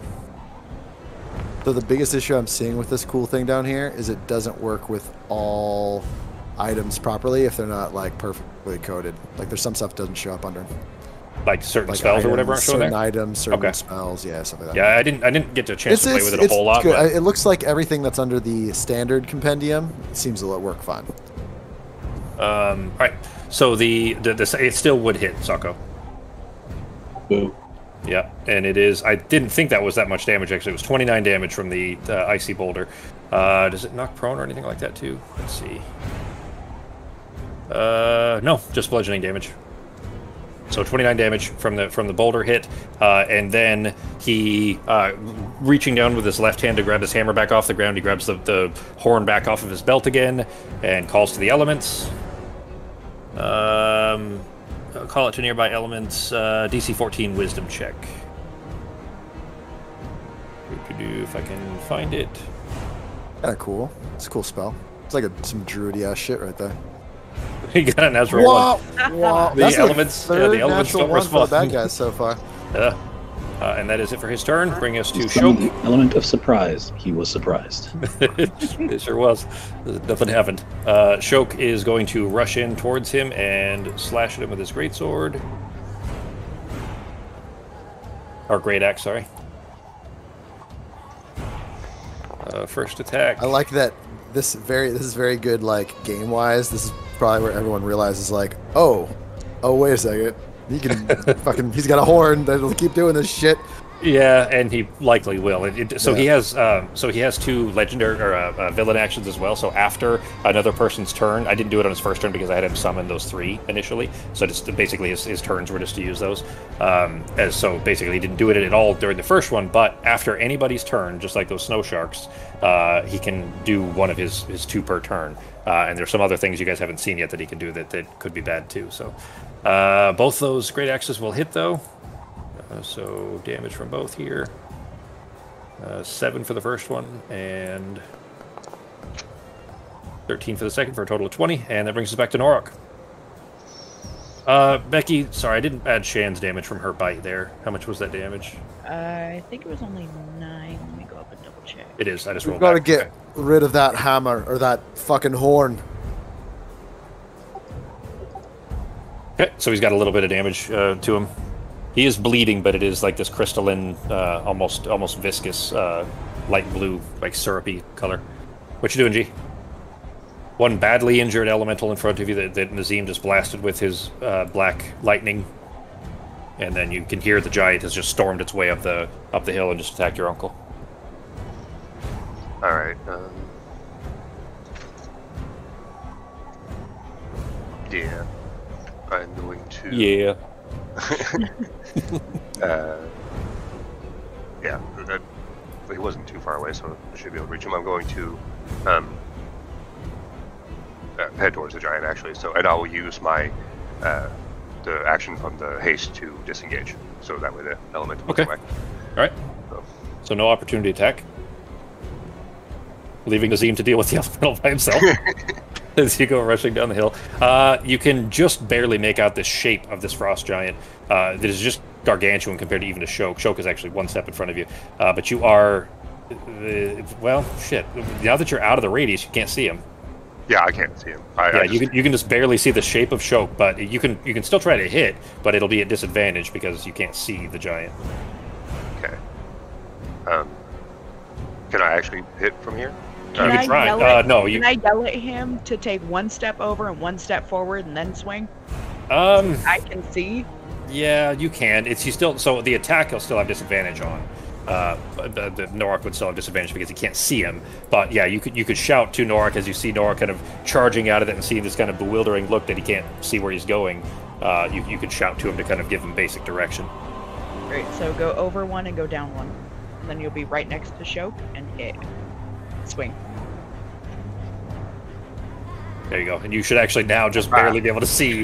There he is. He just I can popped up see. all of a sudden. Yeah, I can see what Norok's vision looks like, and there's just this little Okay. bubble, and you can see like half of a hand and half of a foot, and that's about it. All right, sweet. Okay, now I will try to hit giant. Yep. I'm not even going to use reckless this time because I'm assuming he's so big it probably won't be hard to hit. Probably has a lot of defense, so Alright. I am going to use great weapon though. So. Okay. But I'm going to use the sword this time because since he's not a nice dude. Sure.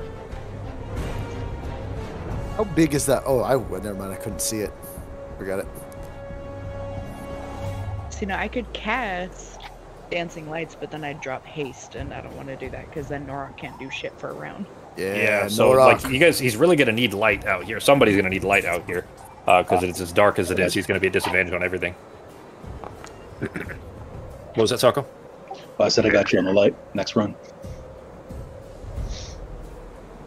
Norok shouting back, "I can't see! I can't see!" Yeah. Where are you? Where are that'll you? like for sure miss. Even with disadvantage, you didn't roll it with disadvantage, and you know with a 10 will already miss. Yeah, because I can't see him. Correct. Yeah. All Go right, ahead and make your second swing. You could potentially have gotten a natural 1 actually, so go ahead and roll the disadvantage version or disadvantage roll, just to make sure it's not a natural Your 1. uncle in half. Yeah. he's already kind of cut through a good portion on one very important spot. So an errant move by Nora could be pretty deadly. All right, so yeah, it would have been a 10. The 21 would have hit, of course, but with disadvantage at the 10. Go ahead and roll your second attack. Remember to use disadvantage. You can just hit the attack. Oh yeah. Yeah, when you hit the attack, it'll pop up the box asking if you want to do advantage, disadvantage, or normal. There you go. God, your dice are so ugly. Yeah. 15 just barely hits. Okay.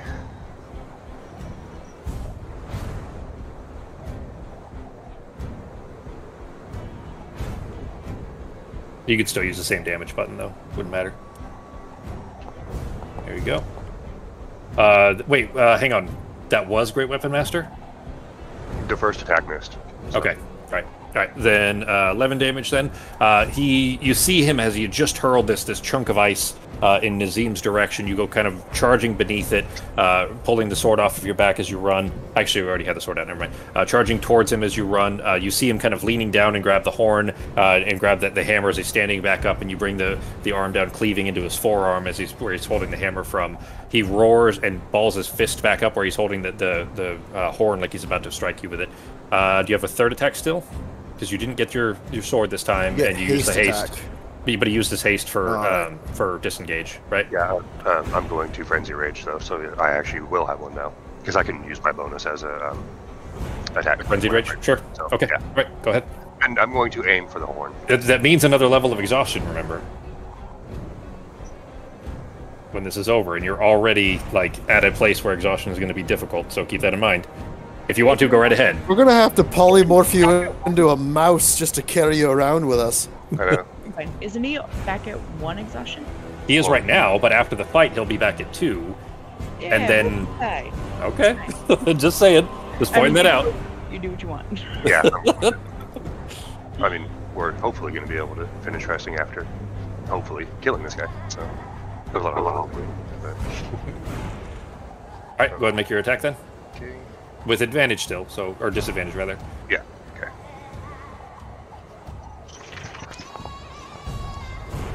All right, 11 will not hit. Okay. Oh, don't you still have your... You still have I'll Bardic take Inspiration. He does. Yeah, you could add your But inspiration that's- if you want. Yeah. You'd have to make a 4 or higher. And that was a 10, right? What's it? Oh, it's a D10. Yes. Yes. Yes! All right, that'll hit. Go ahead and roll the damage. Are you attacking the horn or are you attacking the guy? Yeah, I'm going to attack the horn. And I'm also going to use my Tribal Fury to add another... Well, hang on. If you're doing a called shot, the AC is different. Okay. Yeah, I was trying to... You can't. Yeah, but you didn't say so ahead of time is the thing. And Yeah, I did. I actually did, said though. that. Yeah, Oh, he you did say did? he was Oh, going for shit, the I'm horn, sorry. yeah. Okay. On this aiming attack, for the not on my horn. first one. I forgot to say it on the first one. Okay, But on this one. I did not. Okay, I didn't catch that. Then sorry. In that case, a 20 will still hit the horn. That's fine. Okay. All right. Sweet. 11 plus 9 for a total of 20. Bardic Inspiration! Yeah, it really came in clutch there. Down. Go ahead and roll the damage sheet. Okay. And then it's another... so it'd be another D6, because it's another damage dice. For your tribal. Yeah, Whatever. is that what it'd be? Because it's 2 Yeah, D6. it'd be the same damage dice, so it'd be another D6. Yeah. Okay.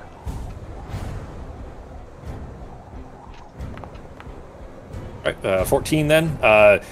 Where he's about to bring his fist down, still holding the horn in his hand, just trying to punch you with his hand. The horn just happens to be in it, like he's just too dumb and angry. So he goes to swing in your direction as you kind of step out of the way and bring the sword down, impacting with the horn right outside of where his fist is. You see it crack along the edge there. It's still connect like the bell end of the horn, not the part the mouthpiece, but the horn part. And it cracks kind of a big chunk of the horn out that falls into the snow. It looks like it'd probably still make noise, but you don't know if it would still work or not. But he kind of just roars and then flings the horn into the snow and balls his fist back up like he's about to punch you. Okay. Yeah, that's it. All right. That brings us to the only remaining elemental at the moment, who is seeing that the dome is still in place and that Pogo has shirked his way back up inside, is going to fly towards Nazim and try to envelop him in that icy whirlwind, the same thing that had thrown... Can I do a quick question? Yeah. I have a feature that is cutting words. So it's a feature, an active ability, and it's just me, I think, yelling through it. Would that be able to go through the dome or no? No. As a reaction. That's yeah. Well, shit. You know what? It is a feature and not a spell. It's basically it me just literally effect? yelling. No, it's as a reaction to a creature. It's not immune. Yeah. Well, I know what immune to cutting being words charmed. is. Yeah, I know what cutting words is, but I think that's not. Yeah. Well, you know it is. It's Yeah. just me talking shit. Yeah, I'd say that you could. I'd say that you could do that because I mean, words can go out, and that's essentially all that is. There's no magic to it. I'm just going to scream out as I see him going to attack Nazim. Okay. Well, I guess you know what? No, that's fine. You said you were going to do it. It costs you a reaction. I'm going to do it. Okay. Yep. All right. was It gonna is a yell at him save and on be like- Nazim's part. Yeah. Yeah. You look like an ice cream cone that's falling apart.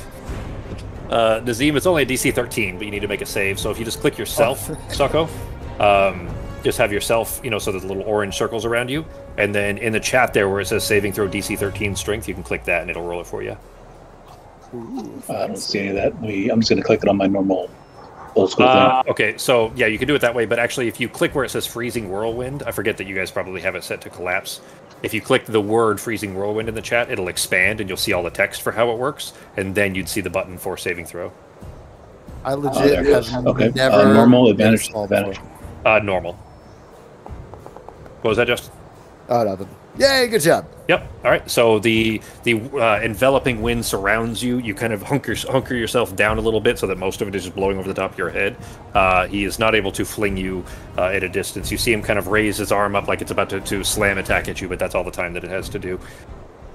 It can either slam twice or do the freezing whirlwind, not both. So, all right, it is Artemis' turn again. Has he moved into my sphere of influence here? He did. Yeah, he's in melee range of you. Yeah. Am I able to use a Warcaster now? A spell on him?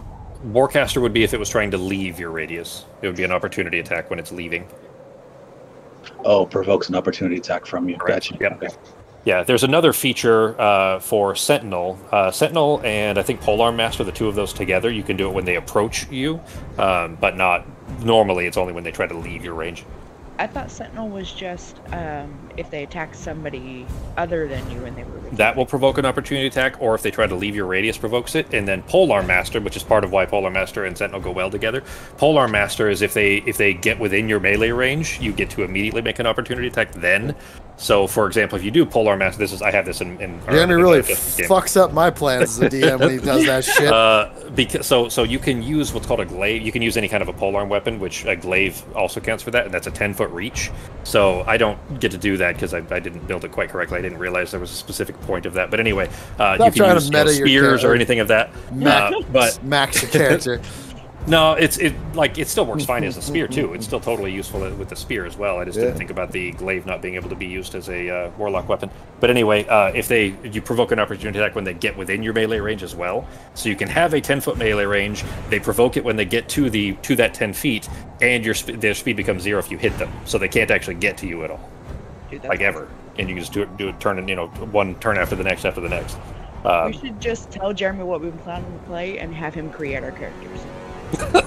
Yeah. Just min-max against myself. Mm-hmm. Max this out, we'll be good. Alright, it is Fox's turn. Okay, I'm not really gonna do anything. Actually, question.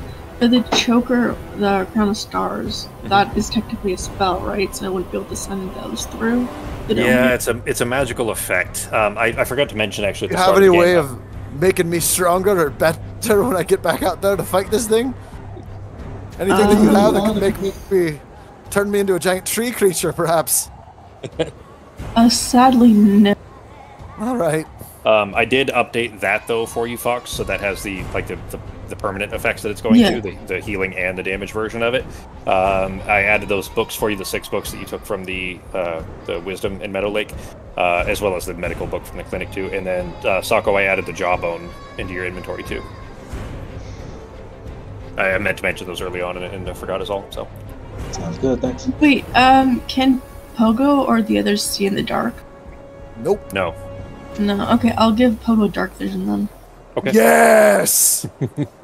Yeah. So Buff me outside. out. Yeah, outside they're in bad shape because Sarah can see. Pogo and Norok and Shok cannot. That'll mean Pogo will be able to now if he can get outside. Nazim has 30 feet, so he can see. But yeah, basically outside. Yeah, they're having trouble with vision outside anyway, so that'll help. Yeah, and I can't cast lights, otherwise Norok can't do anything for an entire round. Yeah. I mean, you guys could leave the dome. You don't have to stay in there. That's up to you. No, it was just a suggestion. Ooh, that y'all I know what I say could that. do. I could cast light on another. Oh no, wait, that's another action now. You can But I cast have it the on little me if light you want on, so I instead. could throw that to Norok if he catches like my little orb. I'll let you take the dark vision back if you want to, hold a pebble outside of the dome and cast it. Then shit, Well, you could get cast your it head out. on it inside the dome, and then just Yeah, that's fair. I would toss say, it upside down. I would say that it wouldn't drop the effect off. That's fine. Yeah. Yeah, you could temporarily enchant it. just Stick grab with either something the from your magic stones. pack and then just toss it the fuck out there. Yeah, at least then, even if it lands in the snow, that would won't still be the seal, whole yeah. radius that everybody, at least in the mouth of the cave here, would be Okay, able to I'll see the do giant. that. Okay. Something that won't sink down in the snow. Well, no, because I had something already basic. cast light on it, so all I'd have to do is throw the one I already have in my hand out. Oh, that's Sure. true. You did. Do Yeah. it. Okay, so you can so still I'll do just that do and dark that vision. and leave the dark vision on Pogo. Okay. Bam! All right. Then everybody's pretty well covered then. I'll go ahead and draw a light source for... Do me a favor, Fox. Roll a dex check with advantage. Actually, because it's advantage, you have triple advantage, so you'd have to roll it 3 times. So roll 3 d20s and add your dex modifier. Because of your elven accuracy. Roll one more. Yep. There we Hey, go. there we go. All right. Then you, with expert accuracy, fling this outside kind of gate, because you can't see the top of Norok's head, but you can just barely see the giant's head, and figure that Norok must be probably near its feet. So you fling a stone out that is just with this glowing radiance that lands into the snow beside Norok. I will go ahead and draw a big light sphere surrounding it, and now you guys can actually see what this gargantuan creature is that's approaching. All right. Is that it for Arteme? Yep, that's all, and I'll be right back. Okay. All right, that brings us to Shan, Becky. Alright.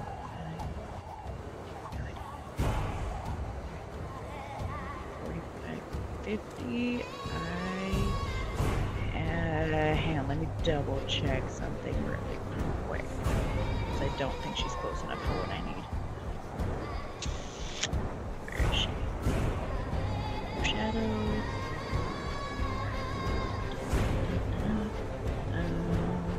That's not it. Where is it? 5 feet of the target. Fuck. Alright, she is going to dash so she can get directly behind him. Okay. That's her turn. Okay. All right, yeah, because dash would be your action then. Yeah, she's within 5 feet. Okay. He's a little bit bigger. I'm gonna go ahead and put her there. That's 5 feet right there. So she's at his ankles basically and able to attack when the opportunity arrives. Yep. All right. Then it is Sarah's turn. Great. So, we... God, I hope this works. Oh, I mean, it's gonna work kind of either way. Alright, so we're gonna do this, and we're going to do here, and this is the only one I got, so let's go. Light. All right. Yep, at level 6. Oh shit. 6? I don't even have a Yeah. level 6. It's my only level 6. Okay. DC 16 con. It doesn't change the con Wow. save. All it does is do the No. damage, right? That's But he has disadvantage because Shan is within 5 feet. Oh, I see what you're trying to do. Okay, now I see Yeah. why you wasted her dash. I was saying wasted, Yes. obviously in air quotes, because that was smart.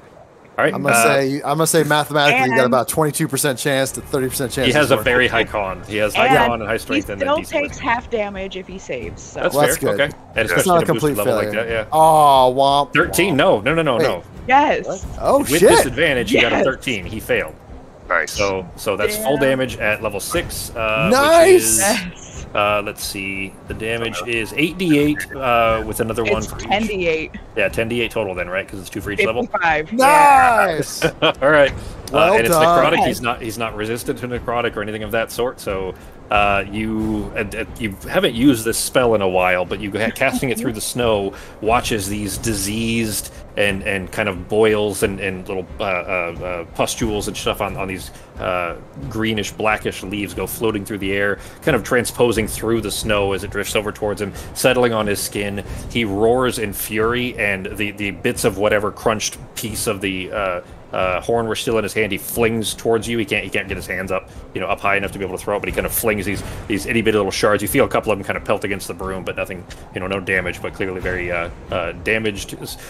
That hurt him quite a bit. That was about a quarter of his health, so just keep that in mind of him in anger throwing it at you. I'm going to stay where I am, 40 feet in the air, and that's my turn. You're okay. That's right. You're 40 feet up. Let me go ahead and update that too. Now remember, this is a slope that heads down to you. So if you move, laterally south, then you're going to be higher and higher off of the ground. Keep that in mind too. Oh. Yeah. This is a slope that he ran up. So I will move like. That'd probably be about 50-ish feet, like yeah, 45, 50-ish feet. Okay. I want to try to stay out of a range that I think he will be able to hit me at, so... yeah, he could probably throw something in your direction, but he won't be able to reach up and hit you, if that's what you're concerned with. Okay. All right, then that brings us to Avar.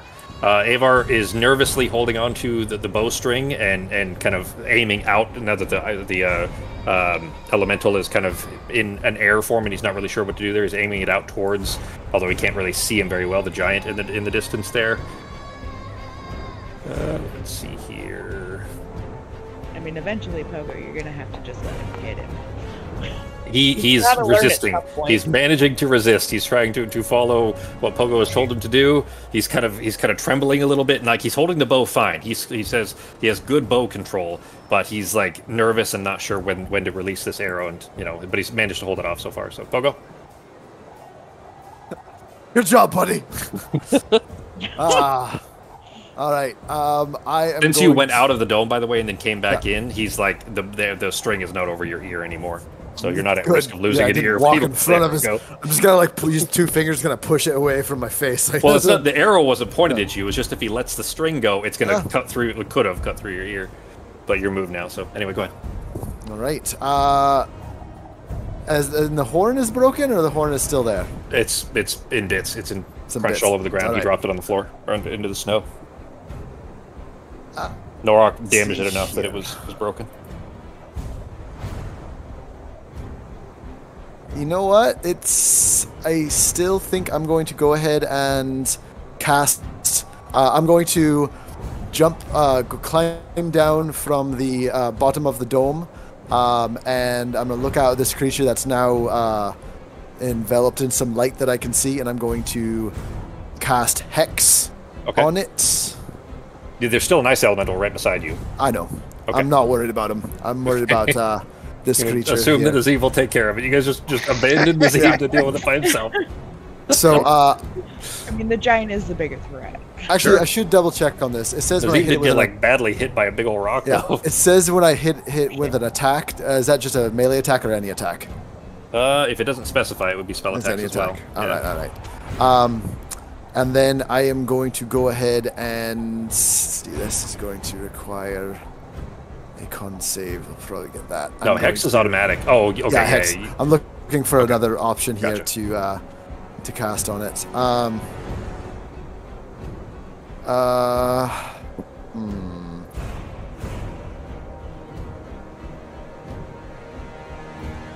Does he still have disadvantage on the saves, or is it just when only against Sarah's spells? All right, that's fair. To the Shan.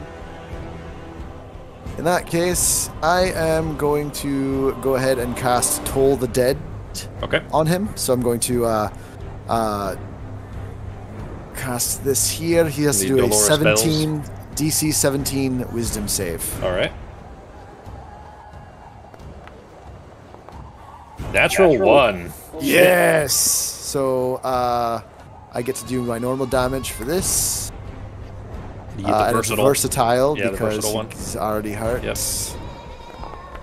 And then I'm going to roll my damage for my Hex. All right, That's good rolls. 23 damage. Yep. And then I am going to... I'm going to cast, as my bonus action, I'm just going to go ahead and cast my healing spell. I only got one of them. Healing Word on Nazim. Okay. And I'm going to upcast it to 3rd level as well. All right. So it'd be 3d4 plus 4, right? 3d4 plus 5. Plus your modifier, Charisma so 5, modifier. Not bad. All right, Nazim, you heal for 13. And then... What's the pep talk that Pogo is giving Nazim? For healing words? Yeah. Yeah. You should have been back in the bubble, moron! But somehow that makes you feel Pogo. so much better, Nazim. Yeah. It makes you question yourself and think, you know what? I could have made better decisions, and I feel better about learning experiences.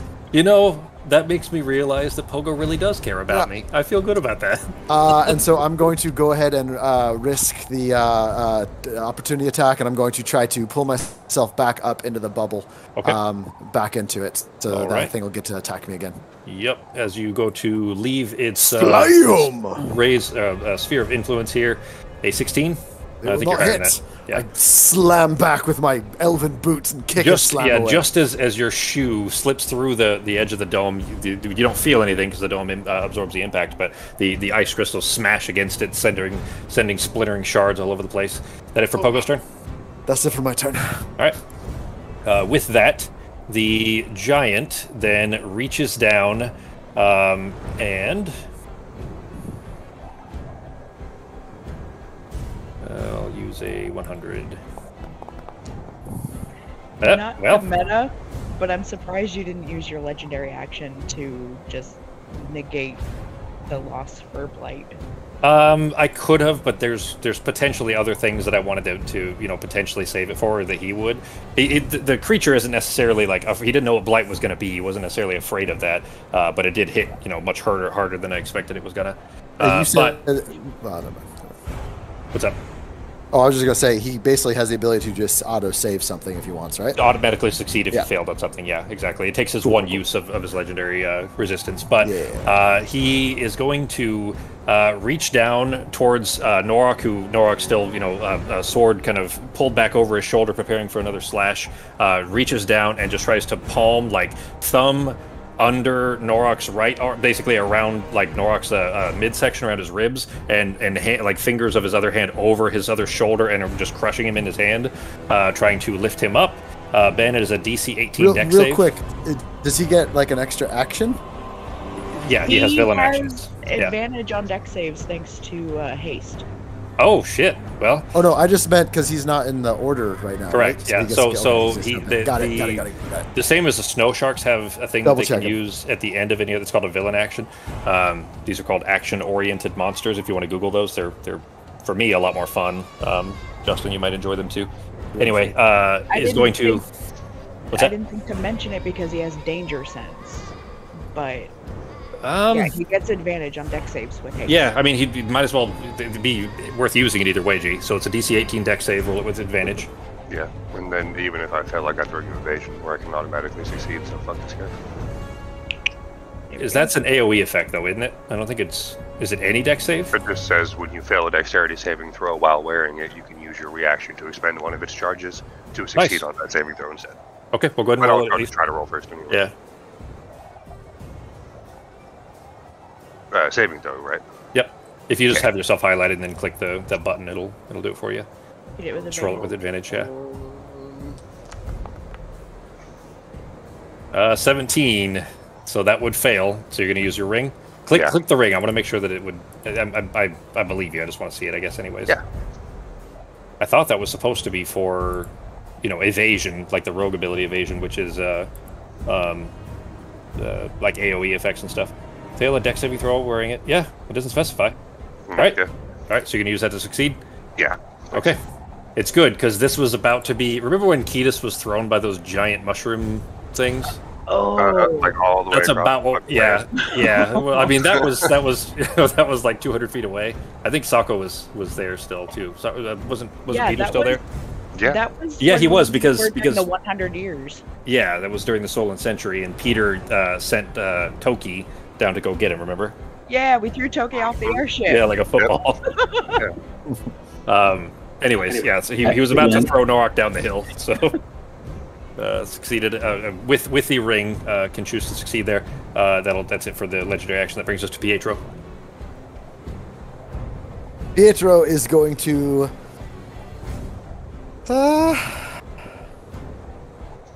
I'm thinking he's going to. I'm going to have Pietro fly down into the cave and attack the ice elemental. Okay. Can he get that far? Actually, no, he can't get that far. I don't want him to I could always cast him again, I suppose. Pietro 3.0. Real quick, when we heard them kamikaze. talking, when they heard him talking, I'd have no idea that this is a quote-unquote possible scout, right? I wouldn't know Norak that did there's not a tell you possibility. guys that, yeah, like, exactly. I don't know if I we're didn't say that out loud. Yeah. I'm Norak going knows to, that, but he hasn't told you. So You know the village is near, but I didn't say that this guy might have been a scout. I did, but yeah. So I didn't say that out loud. I'm gonna have Pietro fly up and try to just attack his face and just peck and claw at its head. okay. And so we will do Then Sako, you're up next. beak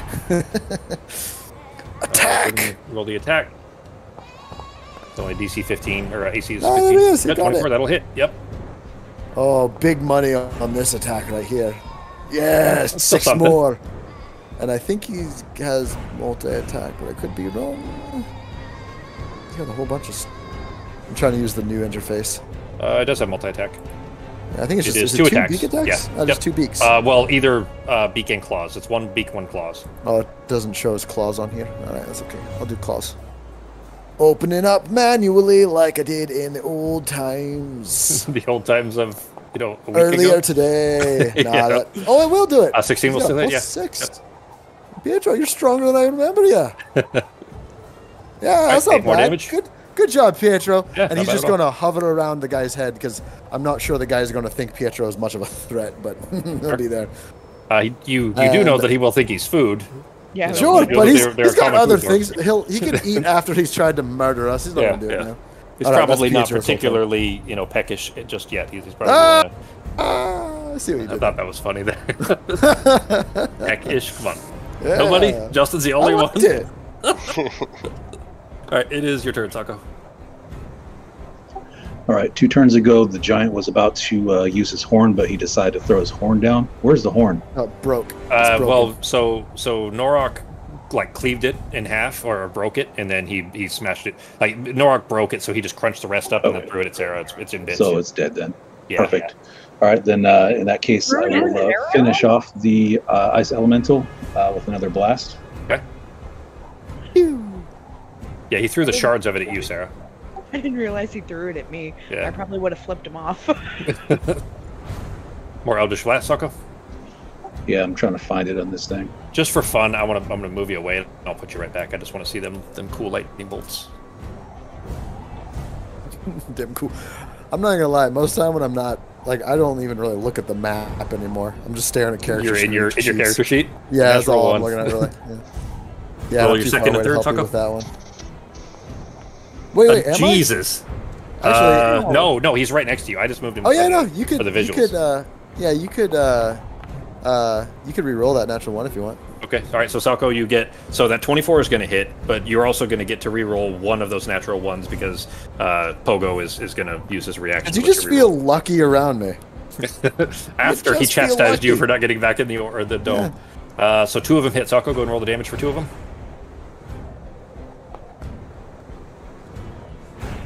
Oh, did I turn it? I must not have. I must not have set it back up afterwards. Damn it! I wanted to see them bolts. Them bolts, them blue ass bolts. All right, 21 more. Actually, the first one is another one, so 22 more from your glove, and he only had 17 left. As the second bolt impacts the, what might be supposed to be a chest type area, the creature shatters into a snowfall of icicles and small bits. just raining down around you. It doesn't do any. You're not injured by it or anything else, but it is clearly dissipated. Any bonus actions or movement, Sako? I'm just going to move back to the bubble. Okay. All right, you climb back up the steps, back inside. Then, I could have just put an effect down for the dome for you guys, but anyways, back to the frost giant. It is. Let's see. Actually, you know what? At the end of Nazim's turn, before so using its other legendary action, the villain action thing here. You see in front of you Norok as he attempted to grab you, and you pushed his hand away. You see him kind of hold his hand up in front of his face, and he kind of breathes out this frosty air over it, and it kind of solidifies into this icy javelin. So, is it a spell? No. Damn it. Okay. He doesn't. Well, I mean, not that you haven't seen him cast any kind of spells. I wouldn't know that, but I was hoping it was magic. Yeah, it's not a magic. Well, I mean, it is a magical effect, but it is not a spell. It's not something you can counterspell if that's what you're asking. Yeah, but he breathes it into an icicle shape, and is then going to. He's going to spin around to the side as he goes to throw it. Norok, that'll provoke an opportunity attack from you as well as Shan. Ooh, okay.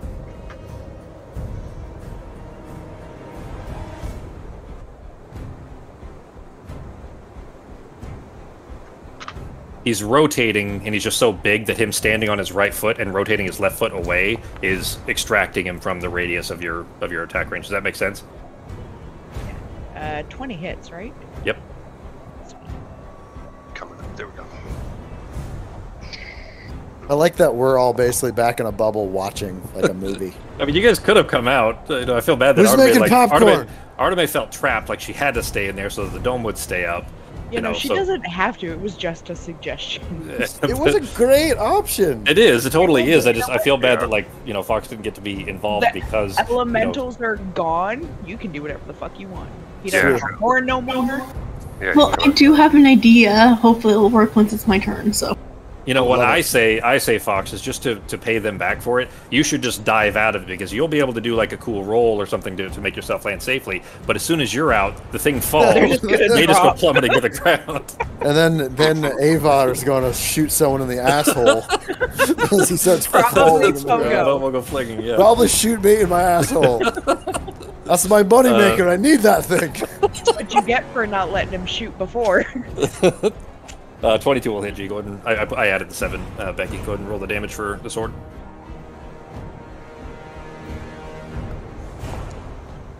All right, 15 more. He is bloodied now, so he's still got a lot of life left, but he is bloodied. As he spins in place, though, Norok, you try to kind of cleave away at the calf, trying to get to the Achilles. You kind of cut enough into the furs to draw blood.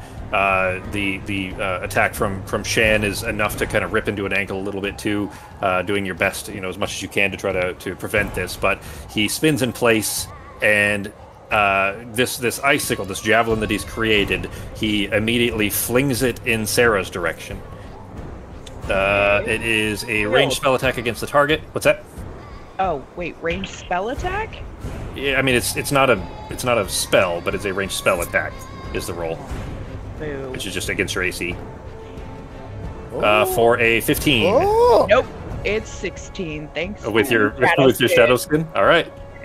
The icicle goes sailing past you. You kind of look at it disappear into the night as it flies up, past your shoulder, which is good because that if it had impacted anything, the icicle then explodes also, which does force damage and would have knocked you off of the broom, and you would have fallen the 50 feet and so on. So good that it missed, because had it hit anything, or if you had been closer to the ground and it hit the ground, it also would have worked there too. I was going to use shield until you said spell attack, and then I was like, I don't know if shield works against that. Damn it. I mean, it's literally a ranged spell attack, which it still would have. Like, any kind of a projectile, essentially, it would still work, and this was one. But that missed, which brings it to that was the end of Nazim's turn for his last legendary action for this turn, although he gets them back now because it is his turn. But now for his which is why I had to have him do it there. He is going to, grabbing the stone maul up over his head, is going to try to slam it down onto, one onto Shoke, and then swing again at Norok, so one at each. Oh, I see. The Shadow Hound isn't a big enough threat. Has been nibbled at by the Hound. One. Jesus Christ, another one. That's That was a Shoke. Yes. Yeah, that was the Shoke. He'll get a 20 on me, though. A 13. Nope. Still won't hit. Still not enough. This poor scout. You guys just decided you had to murder him. Hey, we tried talking. I'm kidding. Yeah, you guys did. He just. We tried Pogo's diplomatic avenue. Well, he actually did give. He gave Norok like an out. He told Norok that you guys could just share the cave and be perfectly fine. But Norok didn't agree to his terms. Are you? So. Yes, that's what happened. Yeah. Oh God, where's damn it! Oh yeah, but he wanted you guys, so I was like, To eat us. be nice. Oh, to eat us. Yeah, and not let you guys get had for dinner. So Yeah, that's what Norok said no to. So you guys may not want to be too mad about it. Yeah, okay. He deserves to die. It's fine. Great axe from Shoke here. He's wise in the ways of the world, though. He knows. 22 and 19. Those will both hit. Norok, you're up next. okay. 21 more. All right, your turn, G. Okay. Now I don't have disadvantage anymore. I'm guessing since I can see him now. Yeah. He's just like he's in the dim area of the light, but you can still get to him. Yeah, he's like half in the bright and half in the dim. Well, you know what? Fuck, I'm going to use reckless anyway. Okay. And try to whack him. Also, of course, try to use great weapon master. Okay.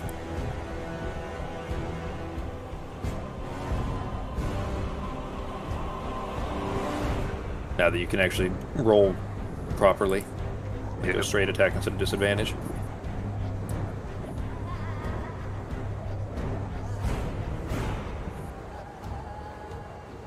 You know you can use reckless attack when you're at disadvantage just to make a straight roll, right?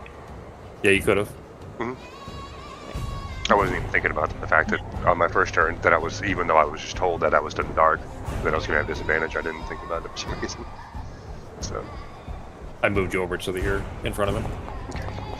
See, this is why I try to make you watch Critical Role, but you refuse.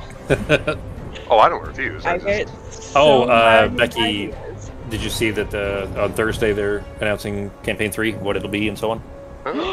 No! Oh, I'm Yep. so excited. So, all right, 27 will hit. Yeah. Okay. I'll do great weapon on this one, of course. Well, okay, in that case it was 22, but that'll still hit, so go Okay. ahead. All right. Yeah, I already did say that though, so it wouldn't. Yeah, you did. You did. So. 22 then. That's a good hit. He's in bad shape at this point. Go ahead. You have 2 more attacks. You still doing your haste attack? Yeah. How close to death does he look? Because I'm gonna try. I'm gonna yell out if you see him again. Like, don't kill him. Just knock him unconscious so we can talk to him. We can take his weapon away. You keep cleaving away at his ankles and his basically from waist down, because he's standing on the same level as you now, and he's bleeding from multiple locations at this point. He's breathing heavy. He could probably take, I would estimate based on your what Norok would estimate, 3 more hits you'd probably kill him. All right. So 1 to 2 more, he'll probably still be alive unless you crit. Okay, well then I'll do just a regular standard attack on this one, but when I notice that he's getting low, I'm going to try to non-lethal, so that way I don't outright kill him. If you do crit, we'll just say it's non-lethal, that's fine. Okay, yeah. I guess I didn't need to click that again. Click the attack again.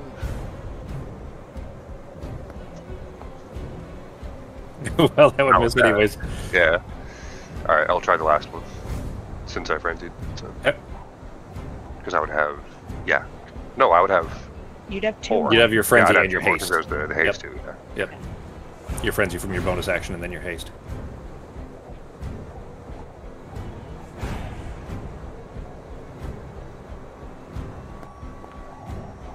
That would hit. Go and roll the damage.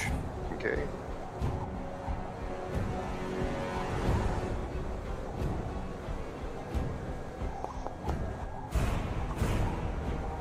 I would say that at this point he's like he's still fighting. He's not like given up at all, but he is critical enough that one unlucky shot would kill him at this point. All right, excuse me. So I'm going to try non-lethal. So Okay. try not to kill him if possible.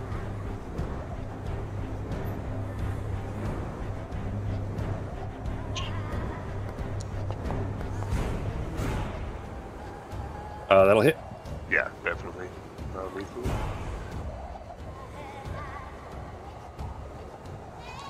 Oh, I meant to move that over to you. Fox, you're up next.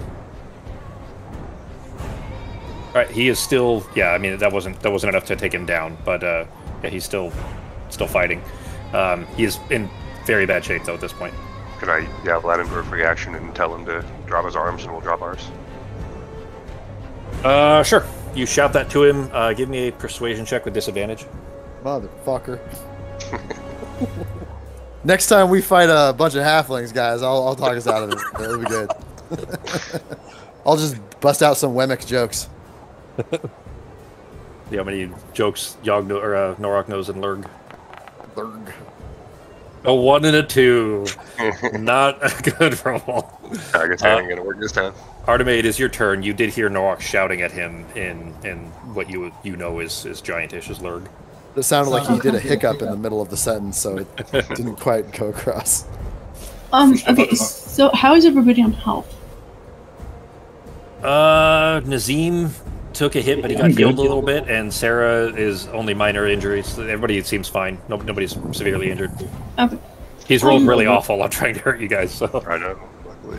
Gotcha. Okay, so in theory, I could cast a spell inside the dome, just not outside of it, right? Yeah, you can cast on somebody else inside the dome, yeah. Okay, so I'm gonna cast Flaming Arrows on Avar's quiver. Okay. Alright. He is extremely nervous. Like he feels that this heat coming from the quiver, and he sees the arrow that he still has knocked start to light up. What do I need to put this out? What do I do? When you fire it, it's going to do extra damage. It won't hurt you, and the spell will last until you use 12 arrows. Yeah, and it looks really cool too. So it's like smoking in front of girls. So do I go out and fire it then? And he starts moving towards the edge of the dome like he's about to climb down. Yeah, sure. Ginger snaps, whatever. Then he climbs his way. It's his turn, but he's like preparing to climb his way. Yeah. Come back in right away after you fire, okay? Okay. And he starts climbing in the stairs. On his turn, he will, anyways. Any bonus actions, Fox? That was an action. No, because if everybody's fine, I'm not. I was gonna cast Healing Spirit as a bonus, and then send it out after the next round. But if everybody's fine, I'll just wait to heal. Yeah, nobody looks significantly injured really at all. Better not miss, boy. He's climbing past you too. All right, then that brings us back to Shan. Yeah, I got a question. Mm-hmm. Can I make Shan disappear as a free action? Click the spell for it real quick. It doesn't specify. I mean, I'll click it, but yeah. It doesn't say anything about how... Because normally it's basically she has to kill it or she has to die. It was... Yeah, that's essentially it. Yeah. It doesn't say that I can just... her. Yep. So then she's just gonna run up and attack him, hopefully. Yeah, I don't think she... And she can't do non-lethal or anything. It's either she has to kill it or she dies. Yep. So... Well, here we go. You guys are you guys are about to start a diplomatic crisis with yourselves and the giant tribe up here. It wasn't us, it was the Shadow Dog. Here we go. Oh, okay. Well, let's see how you roll. Mm-hmm. Oh, big money. Oh, damn. Well, she never rolls. Pogo's still gonna run out there to bring this thing back to life. Okay. All right. Well, I'm still gonna try to go heal this creature. Okay. Well, up next, I've got one of those nasty. If it dies.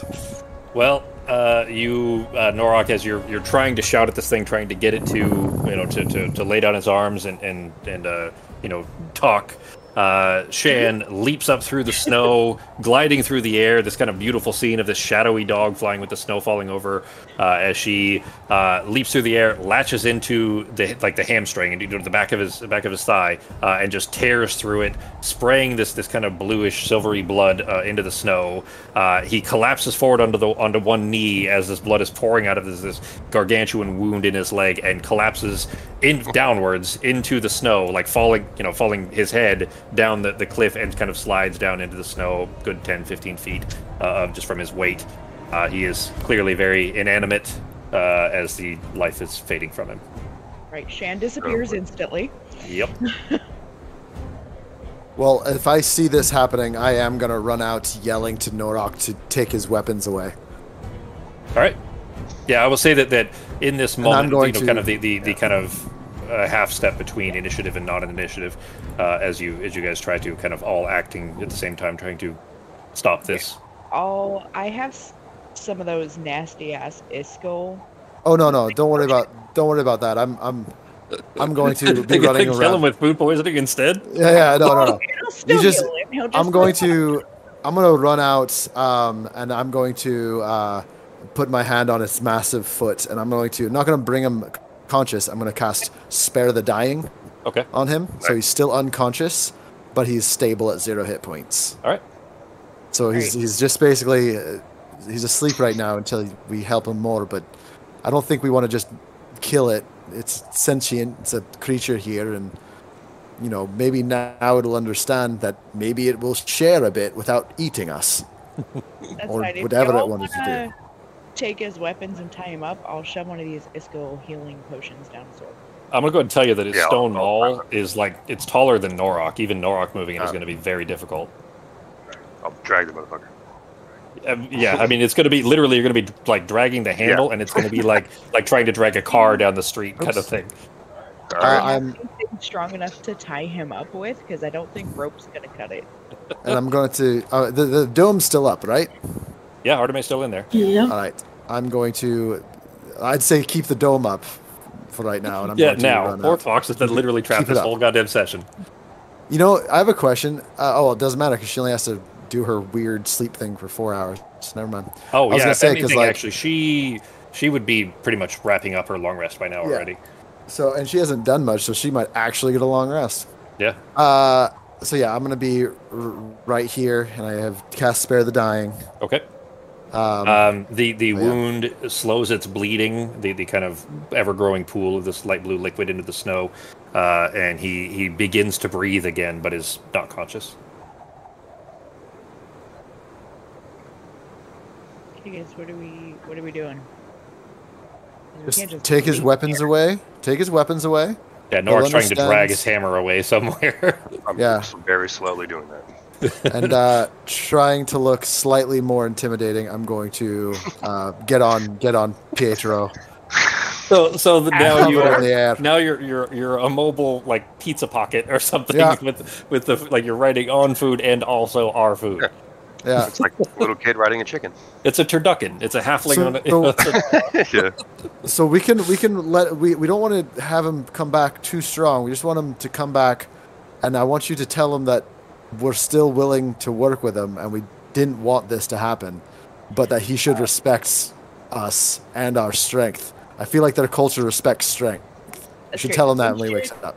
We should wait until after a minute has passed, so Norok is done with his round of I can't do shit. Yeah, that's fine. I mean, I think we can wait 1 minute. We'll wait. Are you going to drop the haste effect on Norok then? Yeah. Okay. All right. Riding chickens. That's the chocobo right there. I don't have anything that'll tie this guy up, so are we just leaving him untied? No, leave him untied. Just let's make this. Yeah, we can I understand. Again if we need to. I understand he's aggressive, but he's also intelligent, right? These are sentient, intelligent people, and maybe now he'll understand who he's messing with. I mean, How far away was he able to drag the hammer? Give me. Light, I'm assuming. Yeah, give me a strength check with. He's not going to be happy. His food just beat his ass. You know what? Fuck that. I'm going to cast. His chicken nuggets just beat him up. Nope. I'm going to cast animate objects on the hammer. and I'm going to take control of the hammer. It would be considered a large object, I'm guessing. Yeah, that's fair. Yeah, so he is huge, so the object would be large. Yeah. It has 50 hit points, and it's going to be hovering next to me. In fact, I'm going to pretend like I'm holding it in my hand on top of my griffin. This thing is like 4 times as tall as you. And it's animated in my hand, and I'm just going to be like kind of holding this. And it's literally about 12 feet tall, and you're like 3 feet tall. So this is a fucking Japanese anime of. We got to do it fast though, because I can only do it for a minute. So as soon as he wakes up, I'm going to I'm going to have it like fly behind me, as if I want him to see me throwing this fucking giant hammer behind me. All right. So it's time anyways. What's that? Yeah. So you're throwing it behind you when he wakes up? So I'm going to have it basically. It's just going to fling backwards, about 40 feet for 6 seconds, 50, whatever it is, whatever its movement speed. You're just going to make it move, with animate as if you had thrown it, as if you're strong enough to be able to fling it. Okay. All right. So I'm going to. If Sarah knows this is the plan, are you going to bring it back, or are you leaving it out there? I was just going to leave it at that. Why is this for fun? Then I'm going to cast darkness on it when it's out there, so no one can fucking see it once it's out there. Yeah, there you go. Good picture. Can't find it. Okay. All right.